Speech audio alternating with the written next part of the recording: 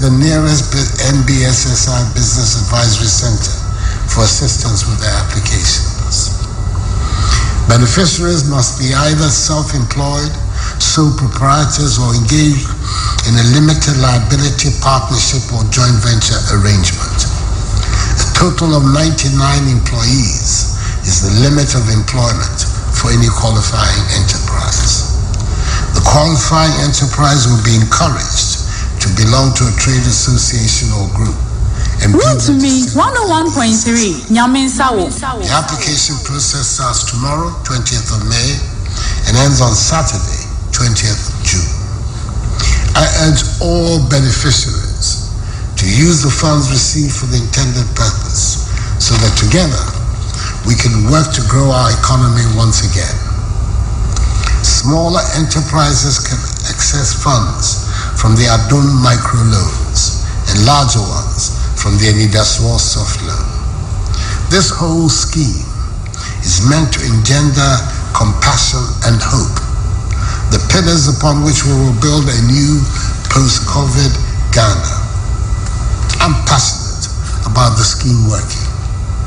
Government is investing a lot in it, and I'm confident that the proper application of these funds will help our nation bounce back stronger and better than before.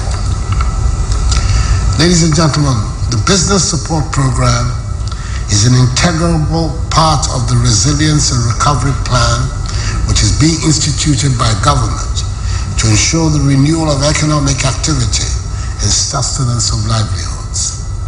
We are determined to protect as many jobs as possible and to help as many businesses as possible get back on their feet.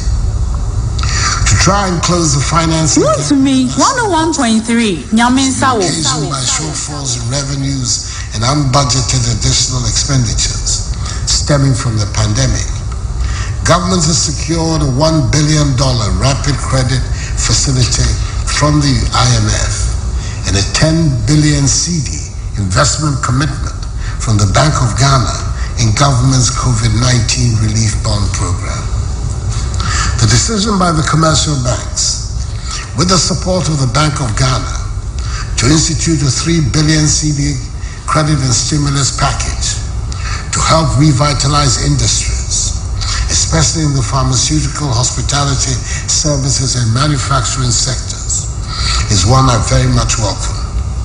I've charged the Ministry of Finance to continue to design innovative policies and find more resources to strengthen the productive sectors of the economy, particularly industry, agriculture, and tourism.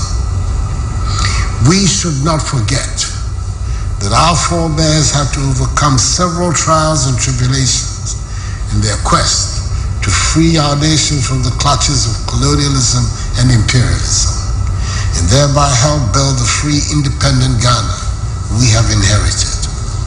Today, our nation requires our active involvement in this fight against the pandemic, and I call upon each and every Ghanaian to step forward again.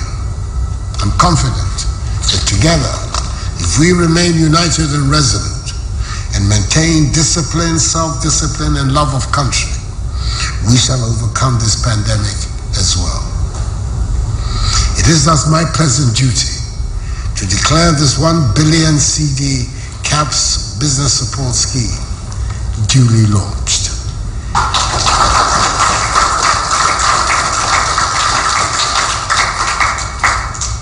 May God bless us all in our homeland Ghana and make her great and strong. And thank you for your attention.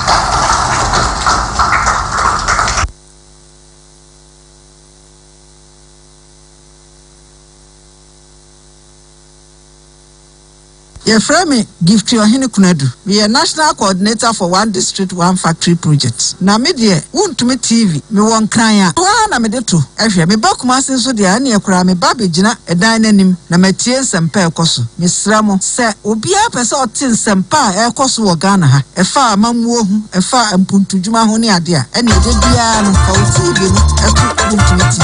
Na pese wutie ni kakabia hot news. Ha na da nsempa. Ese mo ni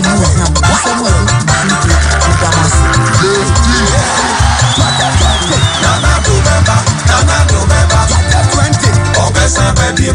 Obesa baby 2020 NPP beba 2020 Obesa baby 2020 Nana do beba 2020 Obesa baby 2020 NPP beba 2020 Obesa baby Nana do why you the pain NPP why you the pain Masuru kukuru why you the pain Nana do why you the pain Say uswe Nana do beba Say uswe Obesa baby Ujidio NPP beba Ujidio Obesa baby 2020 for more nana 2020 for more nana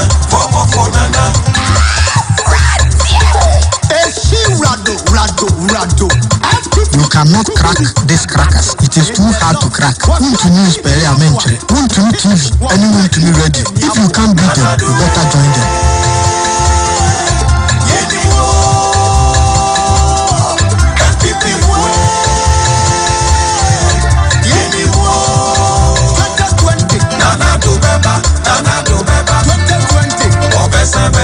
Obesa baby 2020 NPP beba 2020 Obesa baby Obesa baby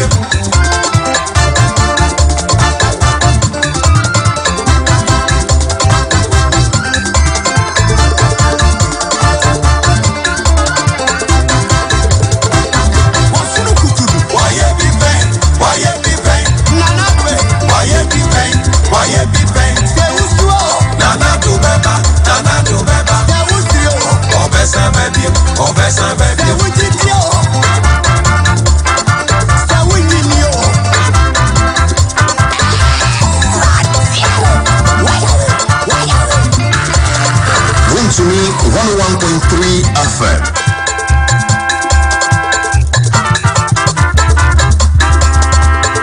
as a movement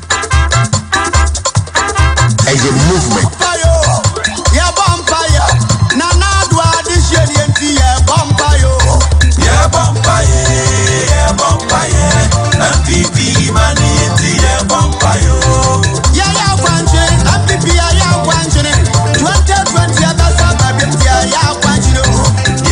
come. And you may SEKYERE KUMAWU 2020, SEKYERE KUMAWU SEKYERE KUMAWU Mensimu Ana Yera. Then say Obitia Obisa say, hey, Ebio, Annie Ebio. But this time, an evidence-based presentation, unlike the other one. Said Nancy, said Nanwada Urunyam for Samuel Agyekum Ebayano. And then it didn't come out here. There's no end now crying and show on television. Projects are why pictures, videos, and what have you. Internet anyway, and then you assume Kuna.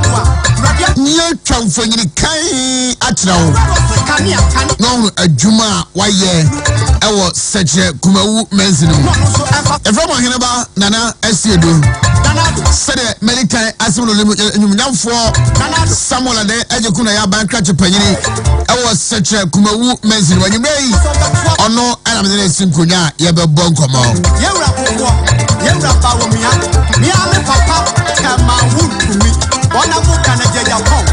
Inti abono 9 upper home meter Jonu Mionu ewo Wontumi 101.3. Obetumi asa share ewo television no so. Our digital television are just rescan it. Obenya Wontumi TV live. Chansu so. And our diggy box now the code no or scanner. Wontumi TV Obenya. Radio no meter band near 101.3. On Facebook, Wontumi TV. Wontumi TV live, Instagram, and YouTube. Wontumi TV GH. Your Twitter handle. Afe enyume ya DC from na yamonko boy. COVID-19 no de abade. Ene ye ene tia. Bala busia de also ye se so show huzu ye. Nyabre etete wapom. Take enough rest. Nya abre tuju ahome pa. Nomunsio more. Dinyania share hot meals. Eat more fruits, fresh vegetables as well. Rado. FTP. Kukuri. The battle is the loss. What's your Na afei. Upie montezwa o nose mask no na wafa. Ofa no fase. Na bibia enkonkan enfama. Yerewe ebetwam. Nana do beba. 2020. Obesa baby. 2020. NPP beba. 2020. Obesa baby. 2020. 7 December yebetwaba. Na before sir yebetwaba no. About to come in no ebe trading. And no other more to me crash answer to me dear. Yebetwa to some man papa. I when you bring if you do what you aircraft. Now what you would have fine. South for the walk when you say on the 30th of June. About to come and say Obesha didn't say. And you may be a while to Kabia.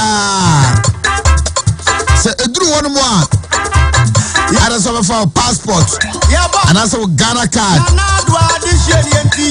And also Obama will be a Okra passport, Ghana card. And that's what should it be. I would in trouble for ever so move. Now Obedia dance here at the amount. 2020 Obedia dance I'm a nipper Maku do. Itikai National Society.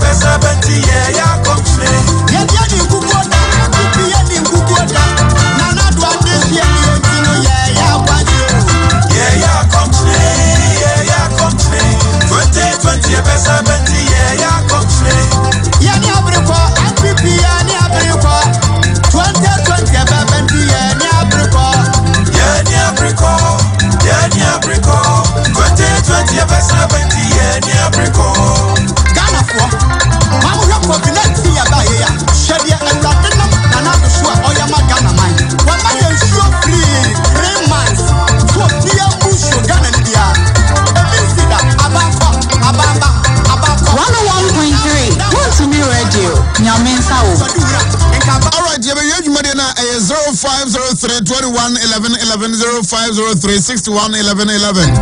Ofra ni abonkomo. Akacham say SEKYERE KUMAWU. Ana enyume yewra ni odinkomo.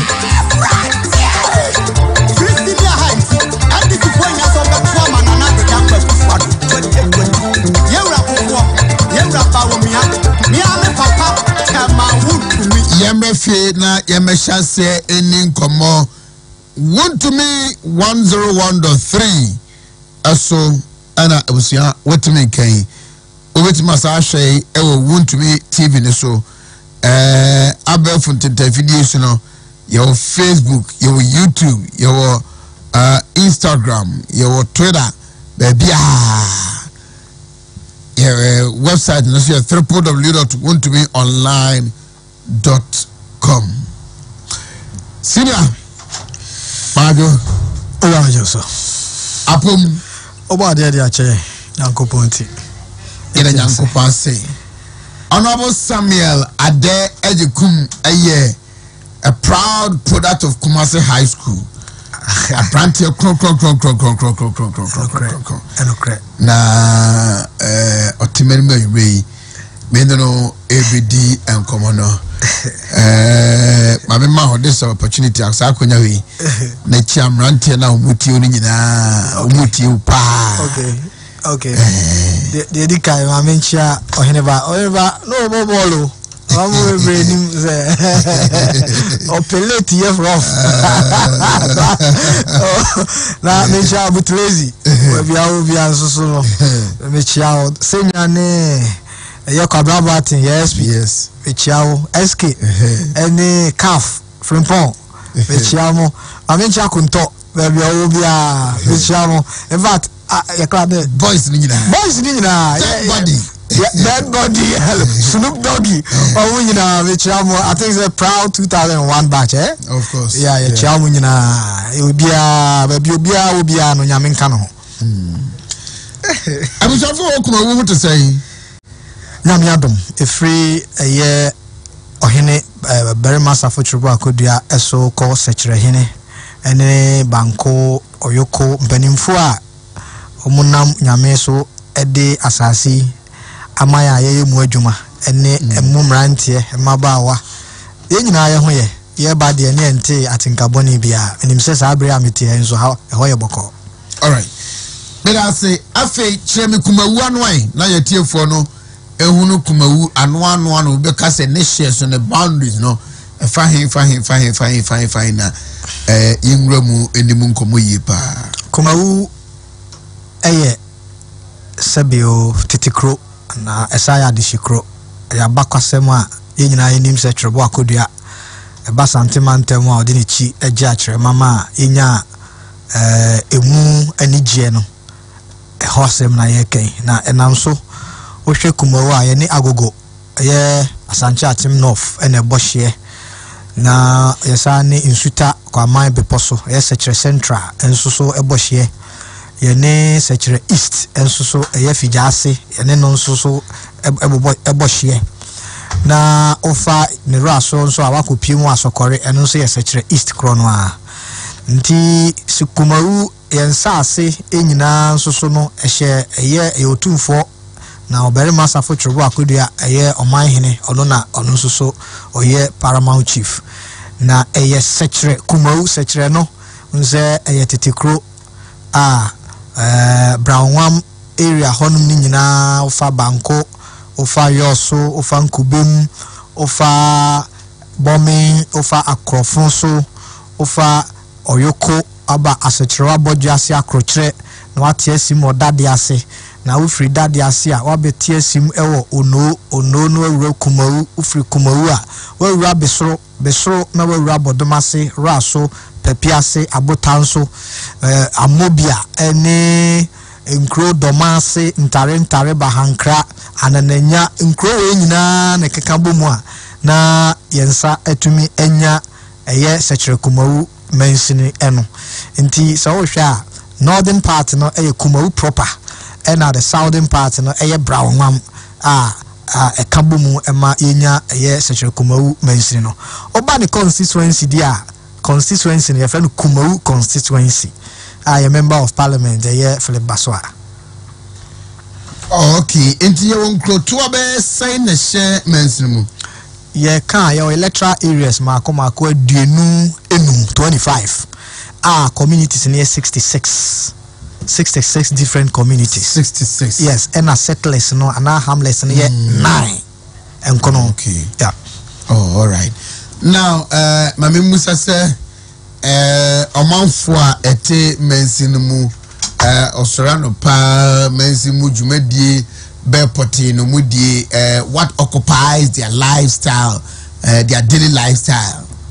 Okay, me that's it. About so shemudia how much chemu be education or training education ekuafo. E modo do no ekuafo. E mabunu no a form about how much chemu aduanan sia 46%. Na ye wo honum no e dodo no a ye ebi ye tomatoes ebi do abro ebi nom edua banche ye maame nom enyinara edua bode ene cocoa so predominant wo honum it is a wo hwemu di a ye dodo no a ye akuafo ansa na wanya kakra omo no enso so ewo businesses and kakra ya ye so proprietorship no anase ankra nyuma no so edoso ɛwɔ hɔ obu provision stores ne boutiques ne saa nneɛma no nso so no nso so ebi ɛwɔ hɔ nom nti dodoɔ no adeɛ ɛyɛ ohwɛ yɛ banking system we have about 2-3 banks KUMAWU Mine and SEKYERE Rural Bank and I'm say a dominate ɛwɔ ɛyɛ yɛmpɔtɛm hɔ nti technically services no nso so hospitals no so the Maka Bank hospitals no nso so form ebi but majority ne deɛ dodoɔ no ayɛ kuafo. Oh, okay. Abusanfo onumoyanfo Samuel ADDAI Agyekum abanka jipenya wo SEKYERE KUMAWU mansin mu no na yene no din komo ya fe yanhwe sede waye adwuma o party mu na manzimu na wufri ntuni mo no masem no na menim se assembly ho ntoto wani de akira e pawa ukowura efie ho no hwenkrata egu anim enne sede mansin mpuntusam etie omu a na uhunu se adwuma edawso no ne bobre etesei dedi kan oheba mamena mwase na memfanchi akese ema eye asantemera openso eye yura osetu abebio asantemera na menchia regional minister ene ne deputy eye Simon Semensa ene me mame Elizabeth Ajimai na memfanchi ama me regional chairman ne regional secretary ni team a regional woman organizer mo ehwe eboye chidom na memfa akwanya iso nko KUMAWU constituency enkochia me regional me constituency chairman yeyura danso ene yura Fredua ne ne team muntari nom a omo eguso a omo ye adwumaden ede eboa na menchia ye polling station fo a omo ehwe ye nyina ne nananom ahemfo a esansensem a me ba beken eye ensemu a broni se eye teamwork iframe coordinating director ekopem engineer presiding member ni assembly members unit committee for any members of parliament omu nyina ka ho bi eye teamwork ehho asem na meken na memfa kwanya iso na omampani na nado danko Akufo-Addo asepa sanse yenso so ohene ba wanyi yemu me no ka se ye ura ya oba okay no a former member of parliament ono na o appointed no as a chief executive officer of Mineral Income Investment Fund and also appointed a yura Roberta Humkalensi and so say as deputy minister for trade and industry also so you share a doctor lawyer Puku Eduse Nsoswa also so edimu akotene eye pa so enti ye hwe sabre abayemu dibra omo wom sesi ya omo ye adwuma na yenso so wamfa bi ankame nti KUMAWU de me call district assembly hall 2010 as assemblyman na me call ye no me ko somai ena enam so a 2015 so me sa ko somye me dimo presiding member ebe ye district chief executive through a year party for any regional chairman nom ne mpanimfo a omani di achi e ma me be ye eye abankrachi bebeto eka tetisika no 19 billion na abandada no edija 190,000 eye 19 billion old Ghana cedis eye 1.9 million old Ghana a new Ghana cedis 1.9 million Ghana cedis pepa cho ai eka ba to se dawo exactly eka bebeto emunche mu se eye de be eka okay de edikan no nse ya awode contracts and projects bi o hono mu a na was a abandada no tuatua ebi wo ho a na district assembly common fund ebi wo ho nso ana investment fund ebi wo ho no nso ana IGF ebi wo ho nso ana unbudgeted ni nyina ka ho bi ene eka ye beto ya na eno no nye se me beti bi afrim eka potin a me regional me constituency chairman ebra me koje handing over no me constituency chairman ira danso ene me constituency secretary ira Fredua ono ena me no omo ekoye handing over the predecessor no handing over my entika me omo handing my ya na enya me nko omo nyina do omo ni hu ye me beto ye 1.9 million Ghana cedis ikafufure ya o de kosika dada no mu a 19 billion old Ghana cedis enti ubusa me a that is the debt profile me beto no SEKYERE KUMAWU district assembly no SEKYERE KUMAWU mention no ye power ye hu free ye safija SEKYERE East emu ɛyɛ afe apem ɛyɛ 2008 ma menka ne saa na 2008 na yɛ power yɛ no mampani kufoɔ ɛyi ɛme nwanwa Robert Amkalins ne be lanche ɛyɛ Teacher KUMAWU as at that time 2008 exactly na ɔyɛ Ghana Export Promotion exactly na hona no di na into no na obe inaugurate assembly no enti it has been a long still am no can say high dying until say omampeni na nado danko Kufuado ahyase a osi edan amaye edan aye high no ene ba wo de ma ba high no me figures ni adi nyina de betudwa afibia etua 60,000 Ghana cedis every year 600 million old Ghana cedis and this a year exactly and this MJ on the average district assembly common fund of about 2.6 billion old cedis etie for mama me me ko too old na mote ase ye ba and MJ a emu 60,000 there I was say the comma edan wura exactly na yetumi de am ansan wanya baby sika udi wura baby a enwo exactly emma sanity nti as we speak no SEKYERE KUMAWU rent edan a ye yura brenya nyame fa ne currency na osi dan na ode ema ye nti say the state a me beto no ansa na bebusa me the way forward no e car me beto ye eno no me de efrimu a enti nyuma a ba obeyi ni nyina no eka no 19 billion a me gina so a ebi wo ho no ma me tua no na me ye project so for project a o man tumi anwie no na me complete eno na ahwefo na atiefo ebete efri akonya mu. You've been assemblyman before say nyame be ye badom odwuma den wo party ni mu any Monday boy wankasa so boy enti no mampani hu de wo mu na oye se bra na ebesom Ghana e wo sa akwansi abakra chipini e wo SEKYERE KUMAWU assembly adwuma no ete say as an assemblyman adwuma no te say adwuma no de dikan eye adwuma eye tu ho ache adwuma na eye adwuma ansa na obekọ akoye na e wo se ote ase I was otiase ehun se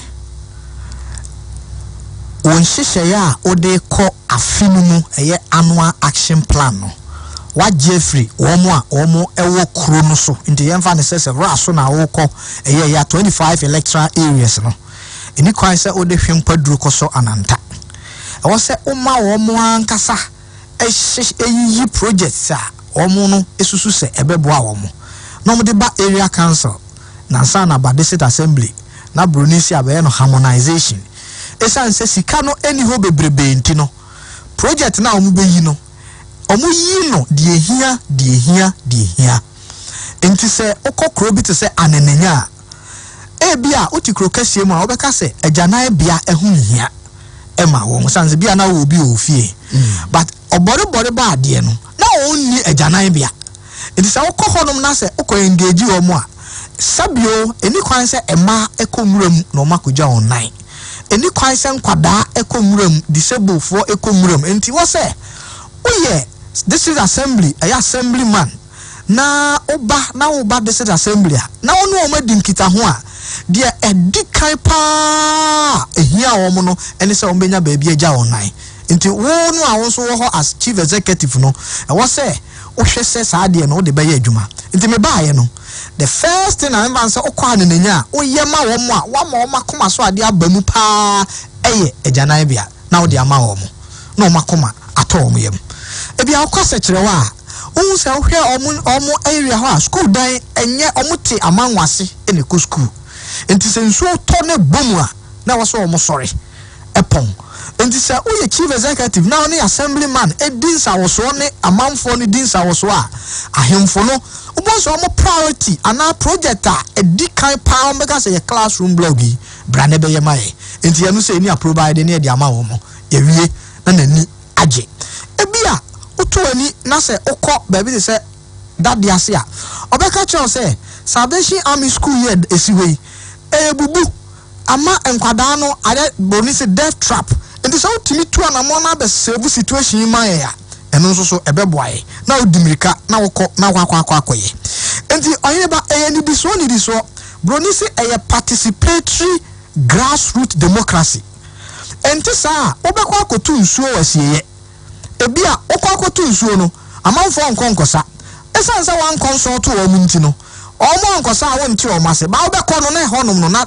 tete hɔ na esie nipa wɔ hɔ enti ɔmo nom enti adwuma na ankasa no ɛwɔ sɛ wodni nkrɔfo na wo no ɔmo wɔ hɔnom no wote ɔmo ase na ɔmo nso te wase na woka bɔ mu no ɔmo nyinaa kyekyere na woka bɔ mu nyinaa no ɔmo soa na wodi si hɔ nso a wode asi hɔ mekae sɛ yɛba first wokɔ baabi sɛ papi ase a you don't go and cite sɛ wokɔsi toilet wɔ asieyɛ esan sɛ toilet na previous government no ko si no ɛbɛn asieyɛ no obi a kwa osoro ndi wonkɔ enti ngura bɛfa enso obusa me assemblyman ɛne assembly adwuma de a ɛyɛ relationship woyanye no wone amanfo de ɔmode ma wo no na wo de aba de ɛde ama wo no na wo de kɔ afei no harmonize na ama empunto nso so aba enso obusa ya sa nete you use the word participatory yeah just omanfo nyina ho hyemu bi ye nyina ne yesu adwene ne asigina ne de akọ yeah do you think that is a reality our assemblies one especially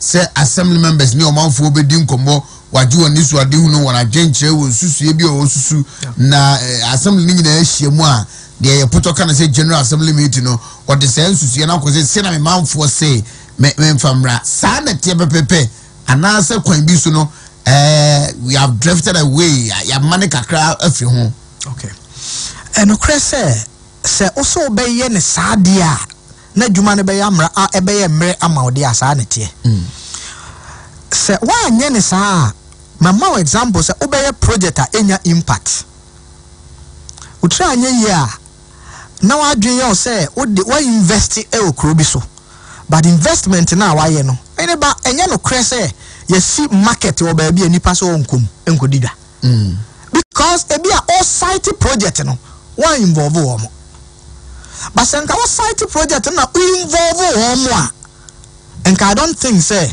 ombeka say sebin preduasa omonko genuinely ebi ho no ma waye ya na conservative bia unsa wotena ba bi chesa utu akwa ya na eden but ebi ho nso anokura mu no ba bia ye de ekosi market no ebi ana ehonom no esan se oye edwa abakwasem eka ho ene eho hyehyeye nyina ka ndi se wan take sa ampanimfo na dwene dia ubenya problem in reality ye kuromu nketenkete nkron kakra na ahemfo no ene unit committee for no ewo honom ne de please o consult a enye den enti the core assembly since 2010 no term bia ye beye project annual action plan e de akọ medium term development plan no ye harmonize want me mfa wadwen ana onim de enkonkonko ye project bia enkofo ne mpe se wokoye na o mpa ma me ma example ono ebisi ho ensu a omo ye no ono no ba bia omokoto nsuo no na ehonom no otwe na onya teche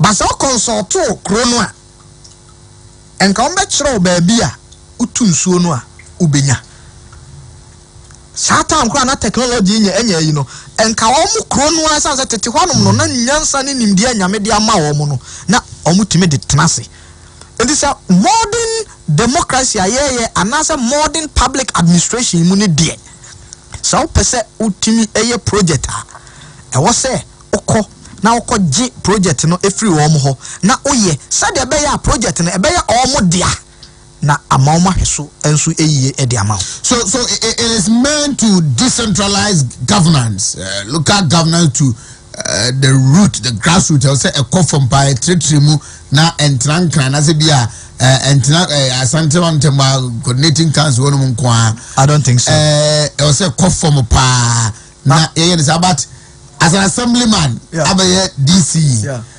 what have you identified and I say wow observe it as a flaw and I say something in the local government dispensation we need to correct it. Adia ba kwa ya missing opportunity pa ba kwa ya missing election of MMDCs because sesi am no tiwe as district assembly na me when diswadi hunu say me ye waterfall na me pese me ye no it will cost me about 36 billion old Ghana cedis. Mayor canopy walkway, mayor zip line, mayor restaurant, kakrebi or honey ade. But who district assembly says KUMAWU district assembly? Obetima Borosika 2,500.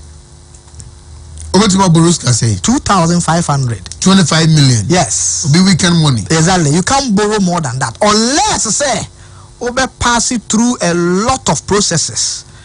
Now when you approval from finance ministry, a kobasa say pair. Oh, they all share the vigorous and the rigorous nature.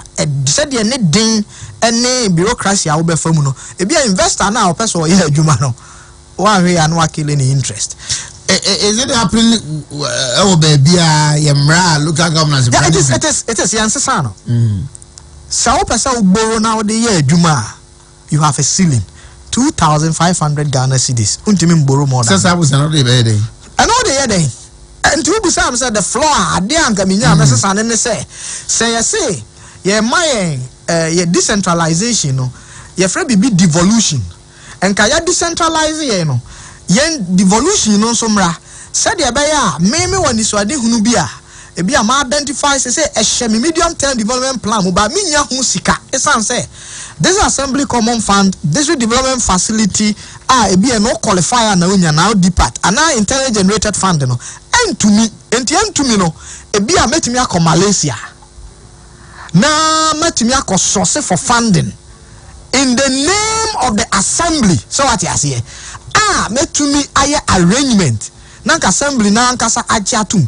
But said ye tisa ya any day.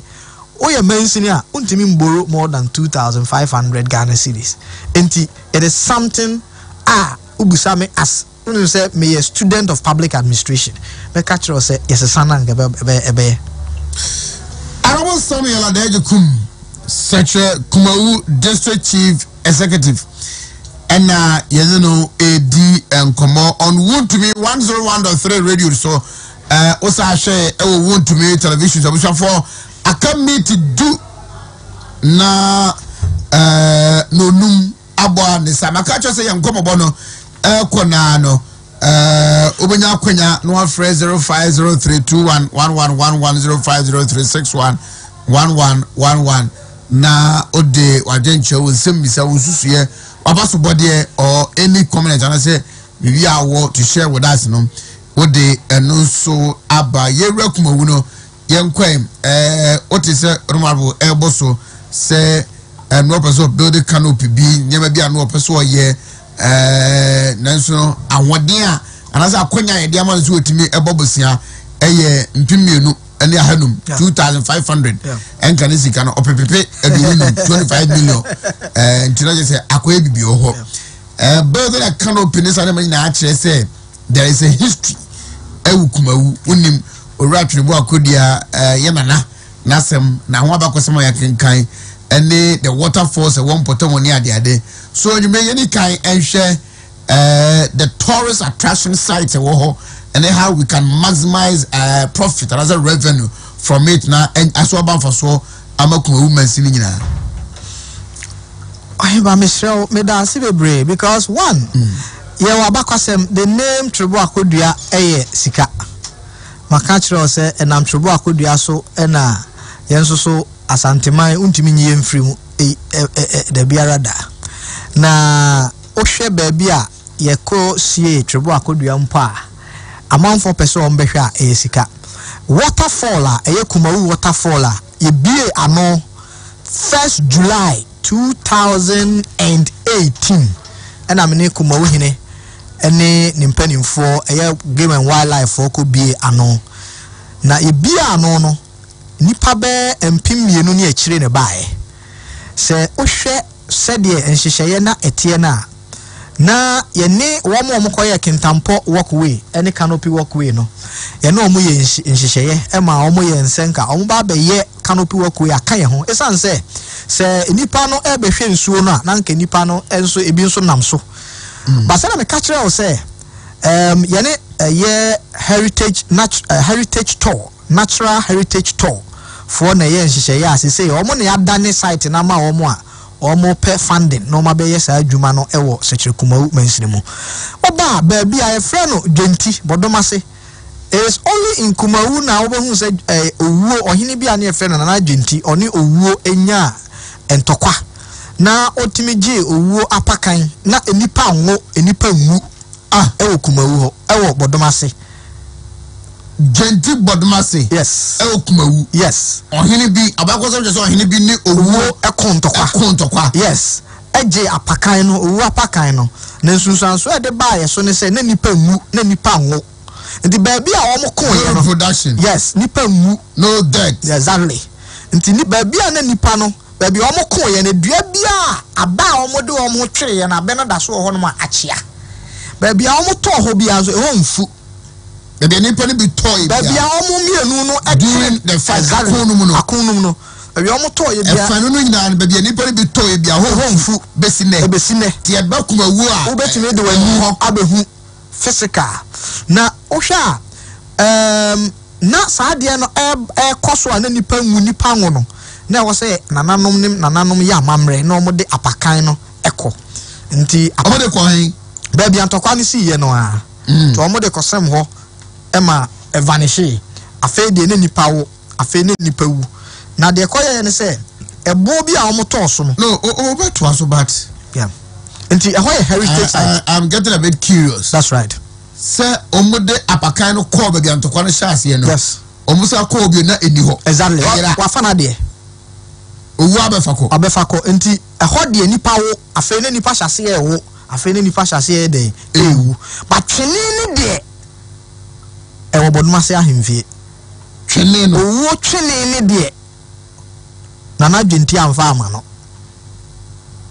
Pacho wati ase. Edi ye ba bodumase ahemfie na obehu oba ye baafo ata twenebo a bodumase hene a odo bewura no no ya mamre no a odo bewura dem ho anwo akwa ko twene da. In fact twene no miami dia medi mani twetwa wize de me mfa na enso so baafo ata twenebo a ebe kire se twene no eni ewo ho eye edan a o ma preserve unim se be mpreduasa nkonwa dem ye nko yeah nti menye de hye nti no nkonwa dem kwa nya de hye bia na wo kwa so ko nti but minim se ya o ma designate dwenti honum as heritage site UNESCO for a designate sa place in the heritage site amanfo behwe ne de e bia bre bi beba o mbe ye bibia o mo di miniature of saade no ebeba bisiwa manipa kwa akohwe bi.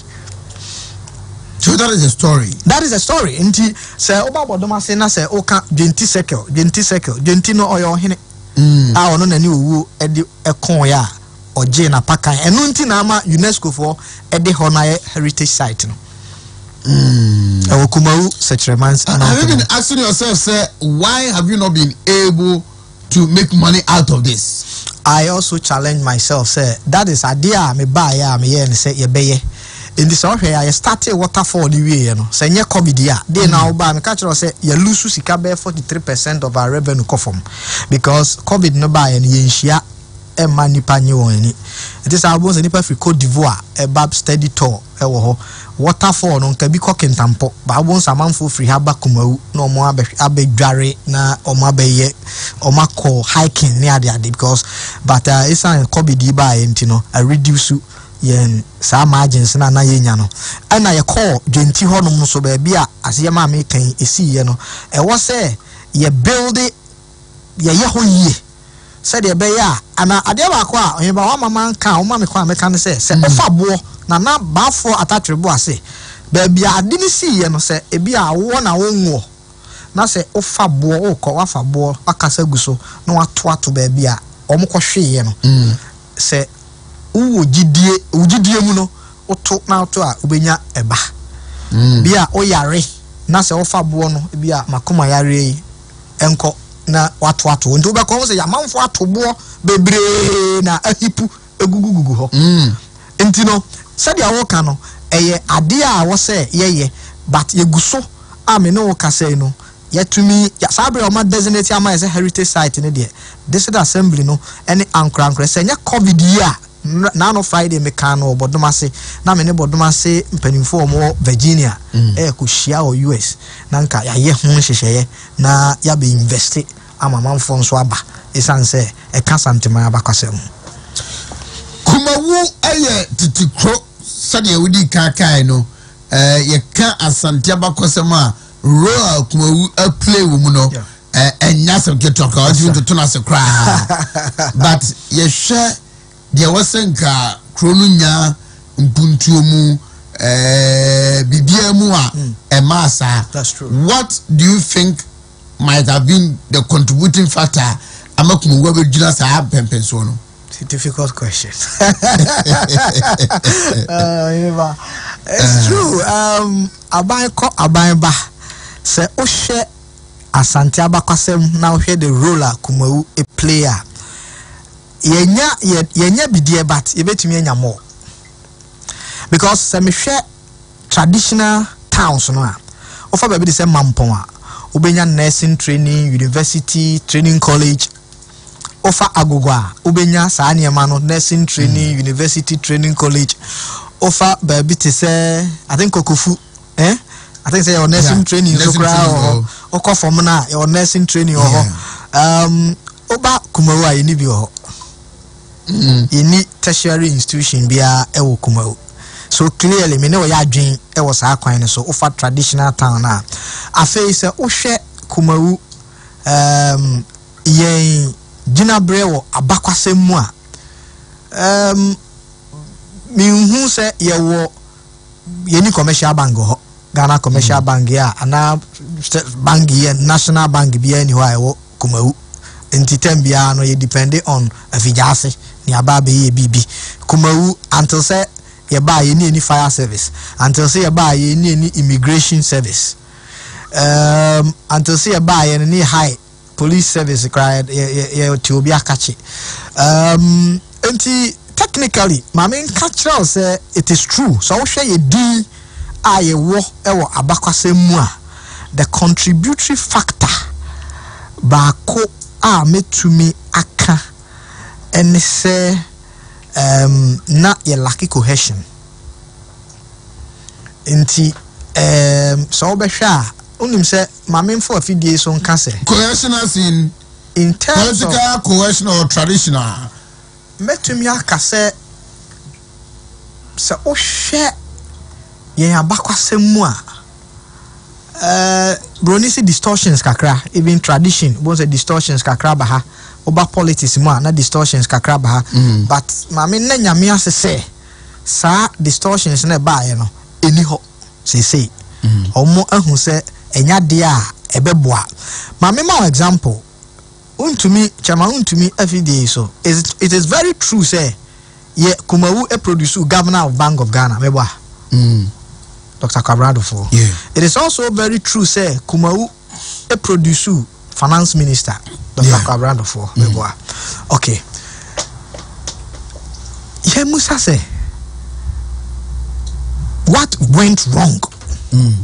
Because me not here, me say you need commercial bank. Yeah. There are certain institutions be the messenger and the message, a powerful. But yensanka but udu baby a ublemu characters na enye na mtena me kan cohesion wa humbo aboa etesei but what the nature no it is important to say ye betumi aye mama another example ye heroes mama or deputy minister for trade and industry Robert Amikalensi mama for we twam say your colleague Thomas ADDAI Papu of TV3 Media General Network 11 minutes ago and our post to on the Facebook wall say our health minister Dr. Kuku Ajiman Menu has been discharged from the Lugon Medical Center and you continue so you can read the story blah, blah, blah, blah. Oh my God. Ever confirm your office? Yeah, we try to get in touch. Thank God. I remember. Journalists, you know, at a point. I was a cast of retention. I decided to keep you in suspense. That's true. I mean, himself will confirm subsequently. Yeah. Eddie, Abrantia no cranny say. Na characters. Now, one was so be pejasa or bebois. I was a young mum son. But what did I mention us? Yes, son, Quadro Ban Redu. All said, oh, yeah. And this obi peja ewo mensini bi mu a I was quickly usonimu na me ma example na say oyene ba unim say incubator minim say mo amwo krokasi enkranya hospitals nyina na ewo bi. Oh yeah. Me kai say Deputy Minister for Trade and Industry Robert Amikali say e de incubator mako miensa at the cost of 15 billion. Any hospital equipment are worth 30 billion. Then also you also order na semeboa. Yeah. Usonimu. Then you have people. I spy. So we try you know on your strong character. We are so called baby. But also no only nipa. Oko we are more say despite no. Oko bosomtria chama Wontumi no. Yeah. Adwuma na omo ye no. Ya appreciate wo mo mebo ana. Of course. And nipa ne ade na wo appreciate. Na amana ye more. And yesu so ye de no. One ye won say Mr. Boateng, I may be no friend Mr. Accra, Mr. Boateng Iron Bears Professor Kwadwas and Swatch, the late Professor Kwadwas and Swatch Kumi Brothers Rata Hotel Socrates Amankwa Sankofono Stadium Hotel Omono as from KUMAWU. How do we revere them? Yabanum. We are dear such a nyepe. Yeah. Senior Boateng Jamfinum, Professor Abi Jamfinum, a dear yet the Ahua Ben Yahua, a Bema Homo, a Tumiakasi, a baby, and this has been my philosophy. Making sure, say, all these men, we honor them. Your bomb, the body of Idiasi, or Tijuana and Yade, Naji, and to what the BB Bakronua, na Akuku draw any Nigia. Say to me, okay, so let's begin with dedication. Na Ranuma Nipeti Bobo Mudino, Yen Trump for any kind of on the position. The Tabias is here, oh, mention Munchomo. Now, or Susu and as well as you 5 Nibia Fangomesion, the which my Ediabeboa were Huno. And praying Gomesion wants something to say, I will such a KUMAWU mention. I hear about say Oba Suyampon Susupuno DC resource no mentioning Munua. You 40 I think 43 districts. You tosso miensa. Ewo Engomesuyam. Okay. Yeah, buy and you be free 23 from 2016 near Tosso 23. And now ya pim swa 2017, 2018, 2019. 2019 the ene buy no. Na ya tosso miensa. A BC league table or Asante Mantem. Na Oshe a Juma Conference of Basic School Heads Corps a Juma Education Directorate a bra yera napo any yera duchum maya kwanchere papa a de ye Juma noa na retired education director bia obaya ye friend Mr.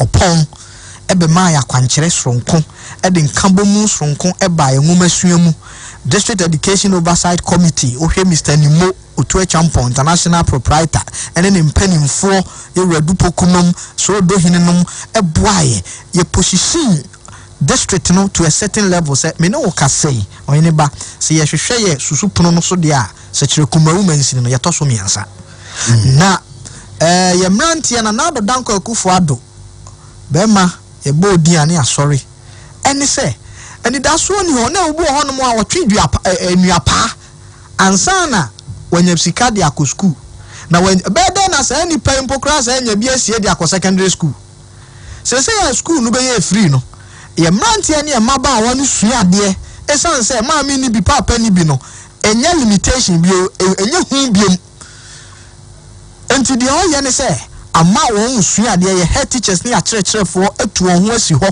a wɔn esua adeɛ ɛkyerɛ mmɔfra n'adeɛ nti results no bɛba no sɛ okɔ baabi te sɛ asɛkyerɛwa na yabranteɛ baako obehu no wɔ cars Kumasi Anglican okɔ nkwanta obehu no wɔ Kumasi High School okɔ KUMAWU a obenya bi wɔ Prempeh College enti ama role model ayɛ ama obi ehu sɛ deɛ minisika nya limitation biom enti onipa ne sua adeɛ a osua adeɛ aguna na ADDAI Akufo Addo so esan sɛ o the free education naba enam so ama me no kasai aboa ma nwuma sua abeduru baabi adure ye ba ye infrastructure nso so on sɛ eno so omu ye no na ɛsa nso timi makadeɛ akadeɛ nso so Nyankopɔn tumi so basic level no ye tumi asisi ɛdan ne bi de asi renovate de asi wie a eno nso so ɛboa ye ba ye nso omampani na ADDAI Akufo Addo de ye fra no registration fee enkwada yi ntua biem wafa enti wafa saa na mansi na SEKYERE KUMAWU de assembly na menso me da no no yense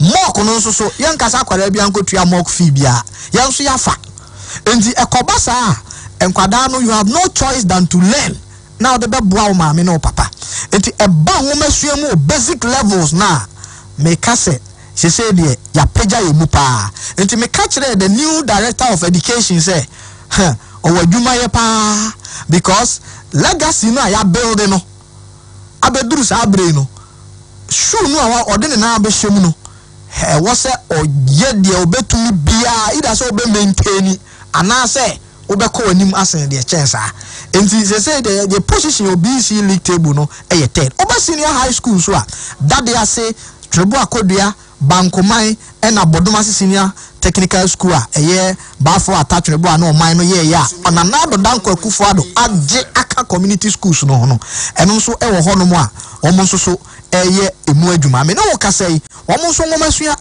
eko kama ma memfa akwanya yi so na ye na awofo ene akyerɛkyerɛfoɔ ye heads no enyina headmasters a wɔn Mr. Wiafe Mr.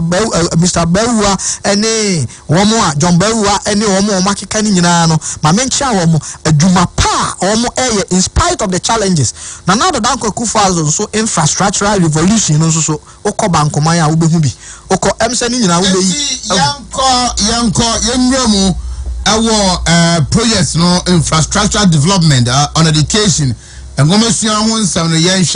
projects no na we talk about them one after the other as and when there's been rolled and as it's shown on TV no na yedim Hong Kong honorable Samuel Agyekum SEKYERE KUMAWU mention crash penny and yene bon komo Wontumi 101.3 radio sunie sanso na Wontumi television no share ewo yen so chief yankwai na yehwe project we na yene Hong Kong the dikai I'm saying project ya o hwe SEKYERE DA school na oyine ba school ya o hwe President Kufuor penso kai hipik na President Kufuor se obeye na ohyase na ye free aban mu ene ka nwuram nti me baaye no na wo se me pesika na yetumi de ko wie project no nti semene wo kasei school no na nye sei na netie e baaye ne abewie a ye de ahye President Kufuor ene MPP animonyam nti se wo hwe ya school dan na me ka baako no eno nso ni e wo SEKYERE SEKYERE KUMAWU mention num kura e friend SEKYERE nti nkora no timo omusu angoma okay mbacho yanko the next one so na yanko share and so eni ho enkomo 11 minutes after 5 live on Wontumi 101.3 so this is also Bodomase RC okay na Bodomase RC KG on say school bi afapem no KG na o hwe KG na agu school na agu nti na ebe din say obesi no enya ebe den na soro no what media feed nti de me ye ne say e was quickly no itumi movie in eco save situation no nti oyne ba sa wo hwa omo hwe Wontumi TV no we ye Bodomase RC KG block a sabre nkwara no timo musu ade okay yanko yenim na yanko hwe de toaso ebio we are on education say ngomasua won komo na yedi na ye hwe adwuma Abino a 3-unit classroom block with office and store at this is SEKYERE. Okay, DA primary school. A higher baby and Nkarano tea eduasi suade a wo ti free among wo nase begu Nkarano komu a. Na situation here very bizarre. Na mamenka wo fida da mu no omukra na report issue no. Yeah. Na enam so ma yenso ye move ye. Finto kroya de. Me ba join e bi obi amechia no. Na enam so ma sa dan we ye wi a sesei Nkwara no etim na omusua. Na mamenka bakase mo sa dan we ho nkyerɛ. Ebra ye ye nse ye de yema presby architectures and engineers be way and district assembly engineers be way ye besi fofra na yensi ye take decision say ye beye na ye no a nipa bonifo bi ko sumu dai ni gui post na e ya rehosem inshranka nyankopon dai ni ne a ne Nkwara no enya ba bia omote a omu esua de nti asekyerewa enso eno no. Yeah, move on. Young Queen na young to us on share. Yeah, and also Wontumi Mr. Oyana. Pictures na ye in terms of crack Eddie Maya na. Salvation Army. That they say and so eno. I'm Nkwara so na ayedin ama womu. Nti say omu so nya baby tia omu. A project about 3 and what was a project amaye. 2017 project. They drew ha me beto ye no. Drew ha meka. Right. We were saying yeah. Yanko enimna afei yanko share the no so ewo honum biona yeni hongum. So it is a 3-unit classroom block. Yeah. 3-unit classroom block. I know what that they say. That's right. Yababe drew Raso rehabilitation of Raso classroom block. Yemwe contractor no ADDAI construction company limited. Or no ena a work site oguso a renovation of this very classroom block a Raso presby Nkwara no so no yes na yetumi di ama omo no so anya adesua. Okay, right. Yanko enum ebacho na yenhwe de eno so obio enti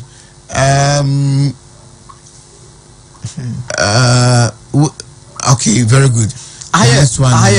Oyoko Methodist, yes. And so it's a Windows are almost ever fixed. Not yet.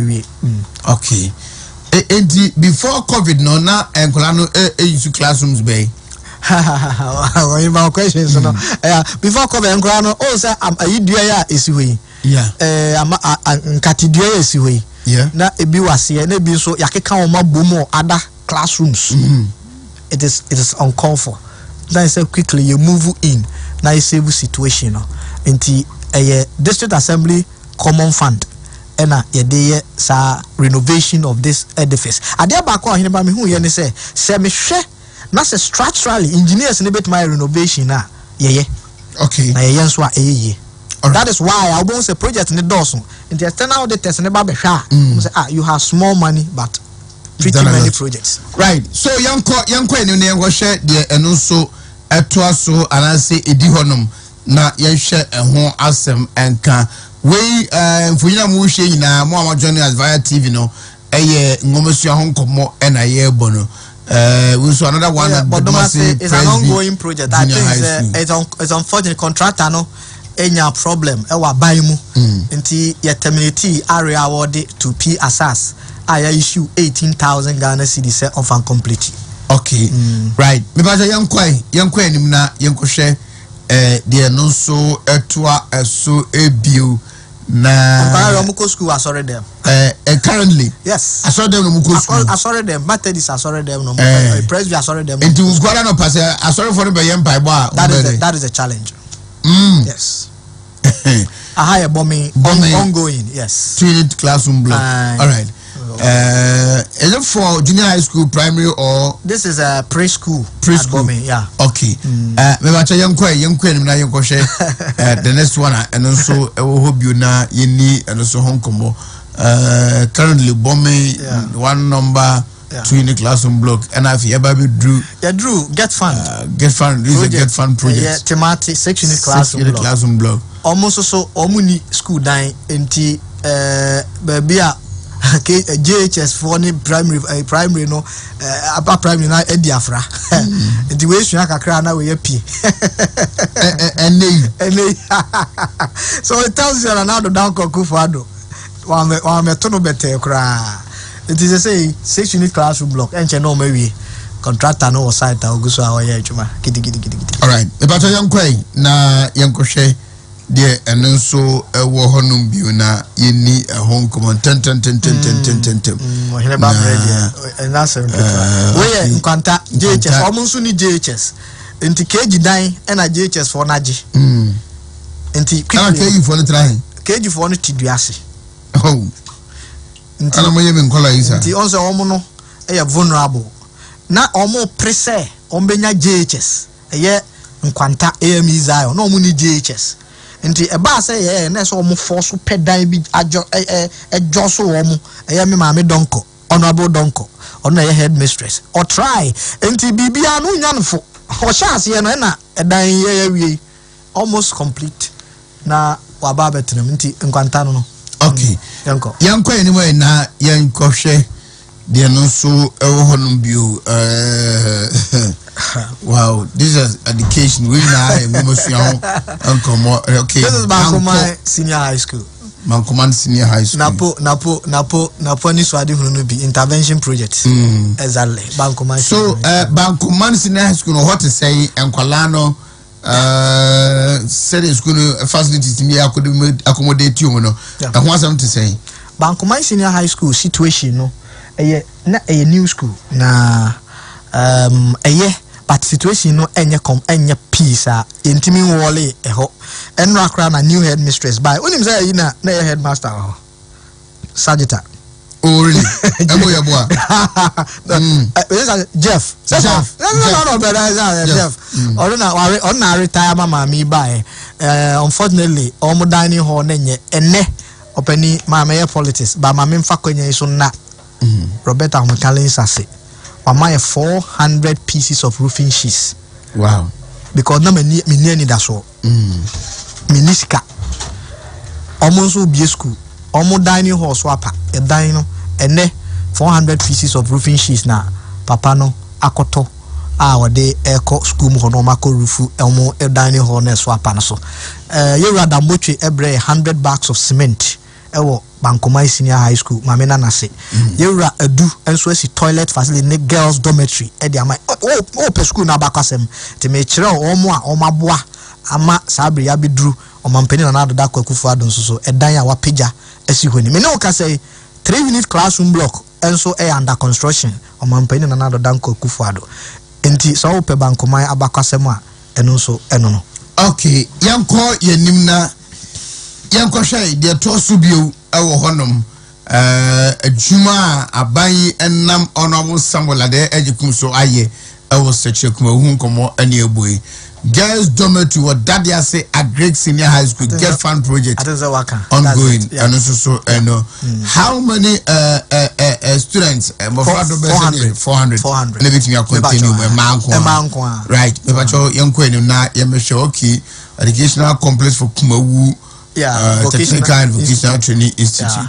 And see I no kase omampeni na ADDAI kwakufu ado. 30 billion old Ghana cedis. Okay. Project. To say KTI. And I see no KUMAWU. Ba ye no na ye ni accreditation. Nti me kotua sika 5,200 ekoji accreditation. Ema womo. Na emu na omampeni ye se o roll out sa technical schools no. 34 schools na o si no. First phase ena nyamema yenya na nimu adom. Ena oyi OC school down way e dia maye me no kase contractors for site omugusu a omusi dan e bacho okay me bacho yankoi na ya moving on ko share the next one and also we nyina eye juma mfiemiensa entamo konfie nine no aban aye 6-unit classroom block and also so this is Akrochre. Okay. Yeah. Okay. Yeah. Me bacho say school order that. School order that. School no order that. And the more yet for the new classroom. Okay. Yeah. All right. Me bacho yanko enim na yanko share the no so ewo honum bio. We are still on education. I was SEKYERE KUMAWU district num. Na ADDAI this is what we met. We are Domasi DA Primary School. This is what they me beto ye. No.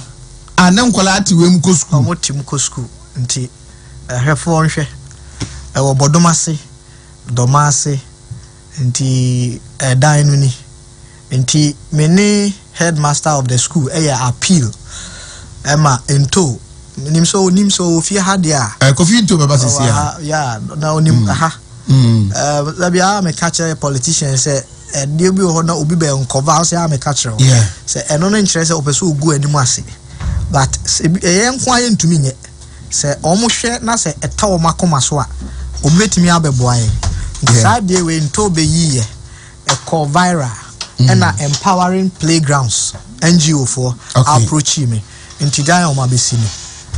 Oh really? Yes. Nti wow blocker and nam into so menyani. Mia me kofi into. Yes. And omo ayini very good. Yes. Ti kobe di twam a e be bia no na omo abe. Omo say tu nso kra so ka ho. Oh okay. Yeah, nti enche ndo wa ha ndo wo fi ha na enche anopa no pa bia say now your reporter and I'm so my way e buy no you will start very soon to ha no e dan no yeah dia ba be sia anan no okay yankwa mi ba so yankwa enim na yankohwe de eno so eto aso ebiu na yeni eno so ho ankomo okay entino school feeding school feeding and education now you 13 maybe to 13 schools omampani kofo kumawu menzimu nyina school makoma ko dumiensa na beto na omo enjoy school feeding nibi okay me buy me dey call 41 to every school 100%. Okay. School bia wo kumawu bia no edidi sese from 13 to 41. Okay. Yeah. All right. Just compound. So we are on health now. All right. Yanko, Daddy Ase. Daddy Ase a secondary school Nkwara do wo hoye 3000 senior high school. Daddy Ase kumawu askori rural bango but no muni ayarisabia. Ade share me ma me koye hospital we anachis company akwara no koye BC ya.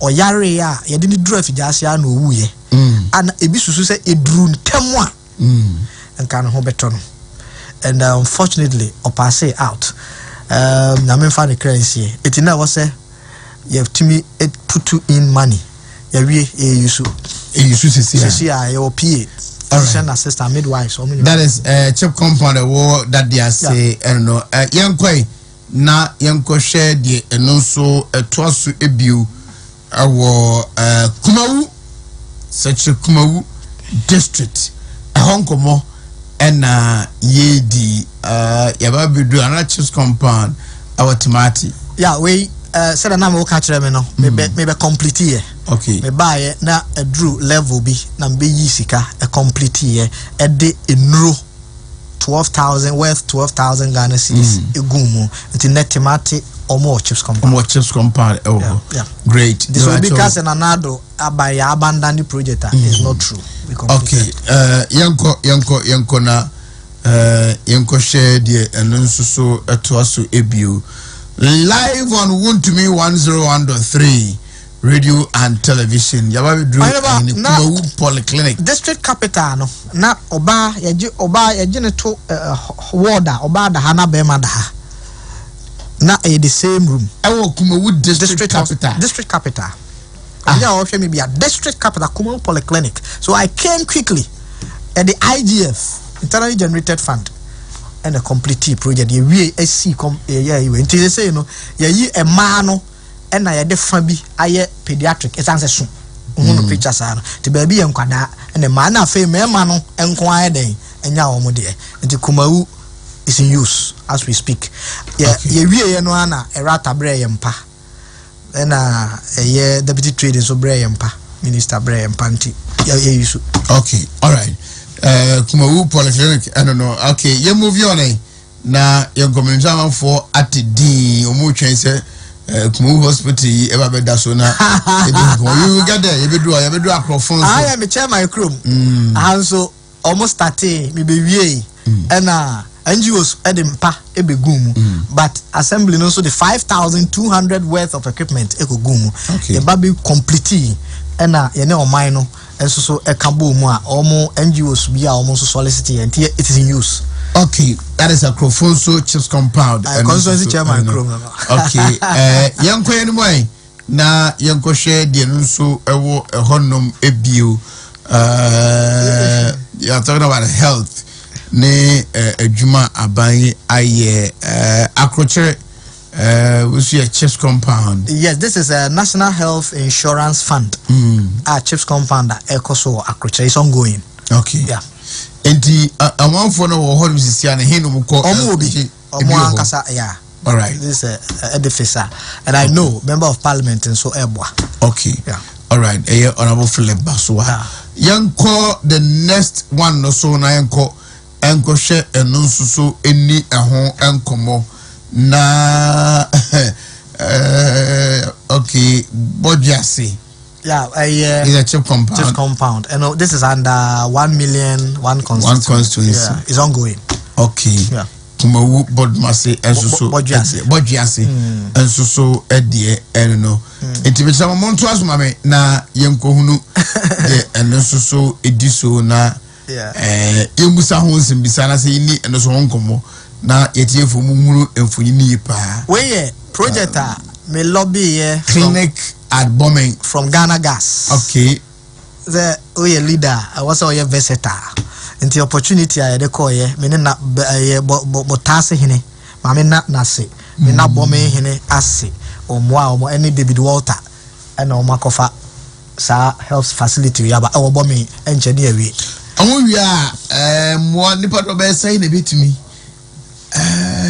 ba technically mean to me answer bateso eso yes so mama kwenya fufura me homework ya be kachiro a nice Ghana Gas company limited and omo yes ade amaye. Okay, yanko enim na our chip compound but we are this is a permanent site for okay. Yeah. Yanko she okay. Chips compound chips compound yeah be nyame ya adom a ochina and a cat sword. Now chip from Ono to KUMAWU Emua, Ono to Dadiasi Emua, Obi a Yaria, Utrania Obedru KUMAWU, Utrania Obedru Dadiasi no, and quickly 120,000 Ghana cedis. Chip compounder, ya Jeffrey Ministry of Health, and I put to know Doma clear site contractor is about moving to site. Okay, okay. Young Quay, Mr. Young Quay, everyone know uncle.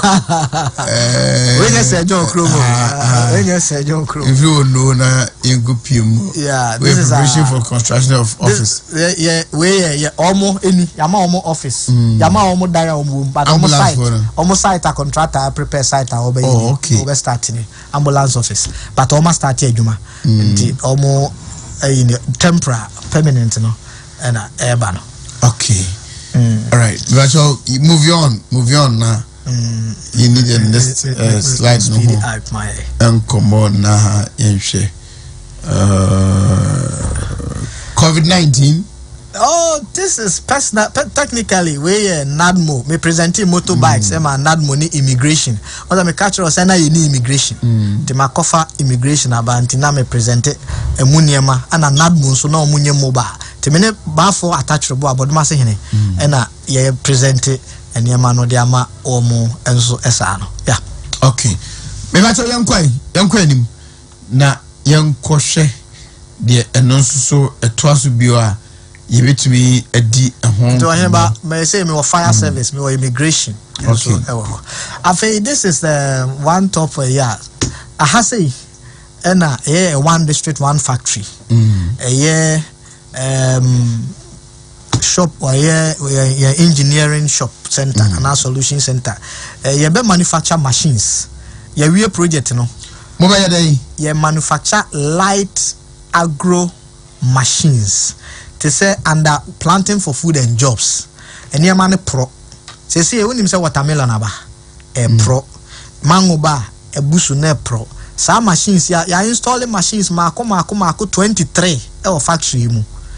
Na sa factory ebe bom fidie ebi o hono mo a obi o ha banchigari processing machines no ye be bo ye nkra ye ne gratis foundation omo na ye facilitators afenzo so no fruit processing machines when ba ye be no ha ya machines a ebi e dey extract enwo ne be ne ya fufu pounding machine ye be ne ya bolt and nuts ye car ho ne mu fidie ne ma nyina ye be bo ne ya esa serve as a training center e be fa nipa 144 e mabunu ye one district one factory funded by African Development Bank at a cost of $4 million. Okay, all right. Me ba cho yankoi yanko project we na you move on yanko automatic na the automatic na aboni din no okay project we project na lockable stores you beto one the first floor you be complete ground floor you no na beto ye under previous government you buy na gold print first one no and maybe be complete and third one and I'm a day we no be see so it's under use did I was KUMAWU okay yankoi na very interesting to mo ama no ne no mo hwe KUMAWU we ras so it's in use. This is the first phase 11 unit class lockable stores. Yes. First phase no omo eton mu niam den that is raso me ba yankoi you move on na yanko hwe de no so wo ho no bi na yeni and so hon komo sisia rehabilitation of 2 number 12 units still inside no the stores na hu ye no but inside no no this is the second phase okay then you are coming to the third phase no and also right. This is the third phase 18 lockable shops yes stores at the Rasu market okay this is KUMAWU KUMAWU market ya baba renovate here in fact na enye kra nti ya ba ye no na ye be pave ho nyina in fact contractors no kra ye ba bia abattoir no ewo no na omu ntwanwie nti omu guso a omu ye but the man no untimi mo omu ntransuom ye move omu ko inside okay me ba cho yankoi nim na yankohwe de eno so etoaso ebiu Wontumi 101.3 ana wudi nko oyoko ya wie market stores ya wie ana nsuo ka ho ya wie eno so so no omu ton niam oyoko that is good okay yanko hwe de eno so etoas view I think this is Besro eno so omu nsuo ta omu nya ba bi ton niam ya wie is it there omu ye safe omunya ba bi ton omu niam ewie okay yankwai me ba cha yankwai nim these are IGF projects when so SEKYERE presiding member Krum project way na bakwasem say it was unbudgeted for external public accounts committee efrey nti ye could defend ye ho ano say assembly na team issue 20,000 Ghana cedis to complete the project. I was SEKYERE mbacho 20,000 yes e betimi dey we also payment blocks dey go on and ho niamanti it will be done okay all right the some year movie on na yenhwe the next one and also etoaso na yenhwe enho asem kan roads na yekwakudi ho nkomo ntare agogo ntare yekru Ntare crew from Bodomasi, one of the villages Bodomasi no. Na Bodomasi main na eno ne free ha kon ntare a yedi nuane ba ema munya bi edi. Nuane ba no fi ntare Domasi Bahankra honum ni nyina nti kwan wei Akufo-Addo ba ye amampani na na adodanko Akufo-Addo. Was starting 2018 April. Ewie 2018 enti before so ba yakwanti na etisay na nyekra untimi ma no obi a wohwe bibia nim say Domase kwan enya accessible untimi ma na nan kansa boadu ene be yes akwan we ana me chia right me ba cho yonko aye yewie Guso, Yesu. Yanko share the Yamrewen in our coffee say. This is to Acrofonso. Yes, and also so then accessible. And also so ye o mampeni na nado danko akufado. Ye. Okay. Entino, you rolling up yanko na kwani mutetete super. Ahaye insuta oyoko insuta. Yes. Asphalt roads na ye no mabetra haka. Sa da wan nyamfoni no nti kwan no na ewo ho no a omuguso a it's still under construction. Sa kwan ekopie. Ekopie insuta. Efri insuta banko oyoko. Nti okay ye na asonabada pa ni krom atwea. Yeah. Exactly. Hona enam. Nti o mampani ya da wase hona obi akobọ mpaye kwan ne nye sese de wati nyankopon enam so ati sufre. It's ongoing. Okay. Ahaye Acrofonso to Asamai ekwan. First no is a free Acrofonso a wabom unkofa finyase enso ya wie. Ndi mo amu okro kase mu no yenso yenya kwan ne kakra pa. Yenya dodo anda na dodo danko akufo. Oh yeah. Yes. Yeah. Ahaye feeder roads. Yes, raso na nya accessible. Obi be so osi dan pa. Wontumi ento asonko in the way this is assembly no any access routes to a year raso a obetime twa ring road ehia we twa raso ho ehia betima ko anim the raso no. Okay, beba so ya move we na yanko enu na yanko share the nso. Okay, akrochire sekere so another feeder roads ya twa so akrochire sekere feeder roads. Yeah, timi faso koyi wafuo koyi wadwuma odi ka be ko beba. Dombenya no anasa wo plan say ombeguso definitely ombeguso. Okay.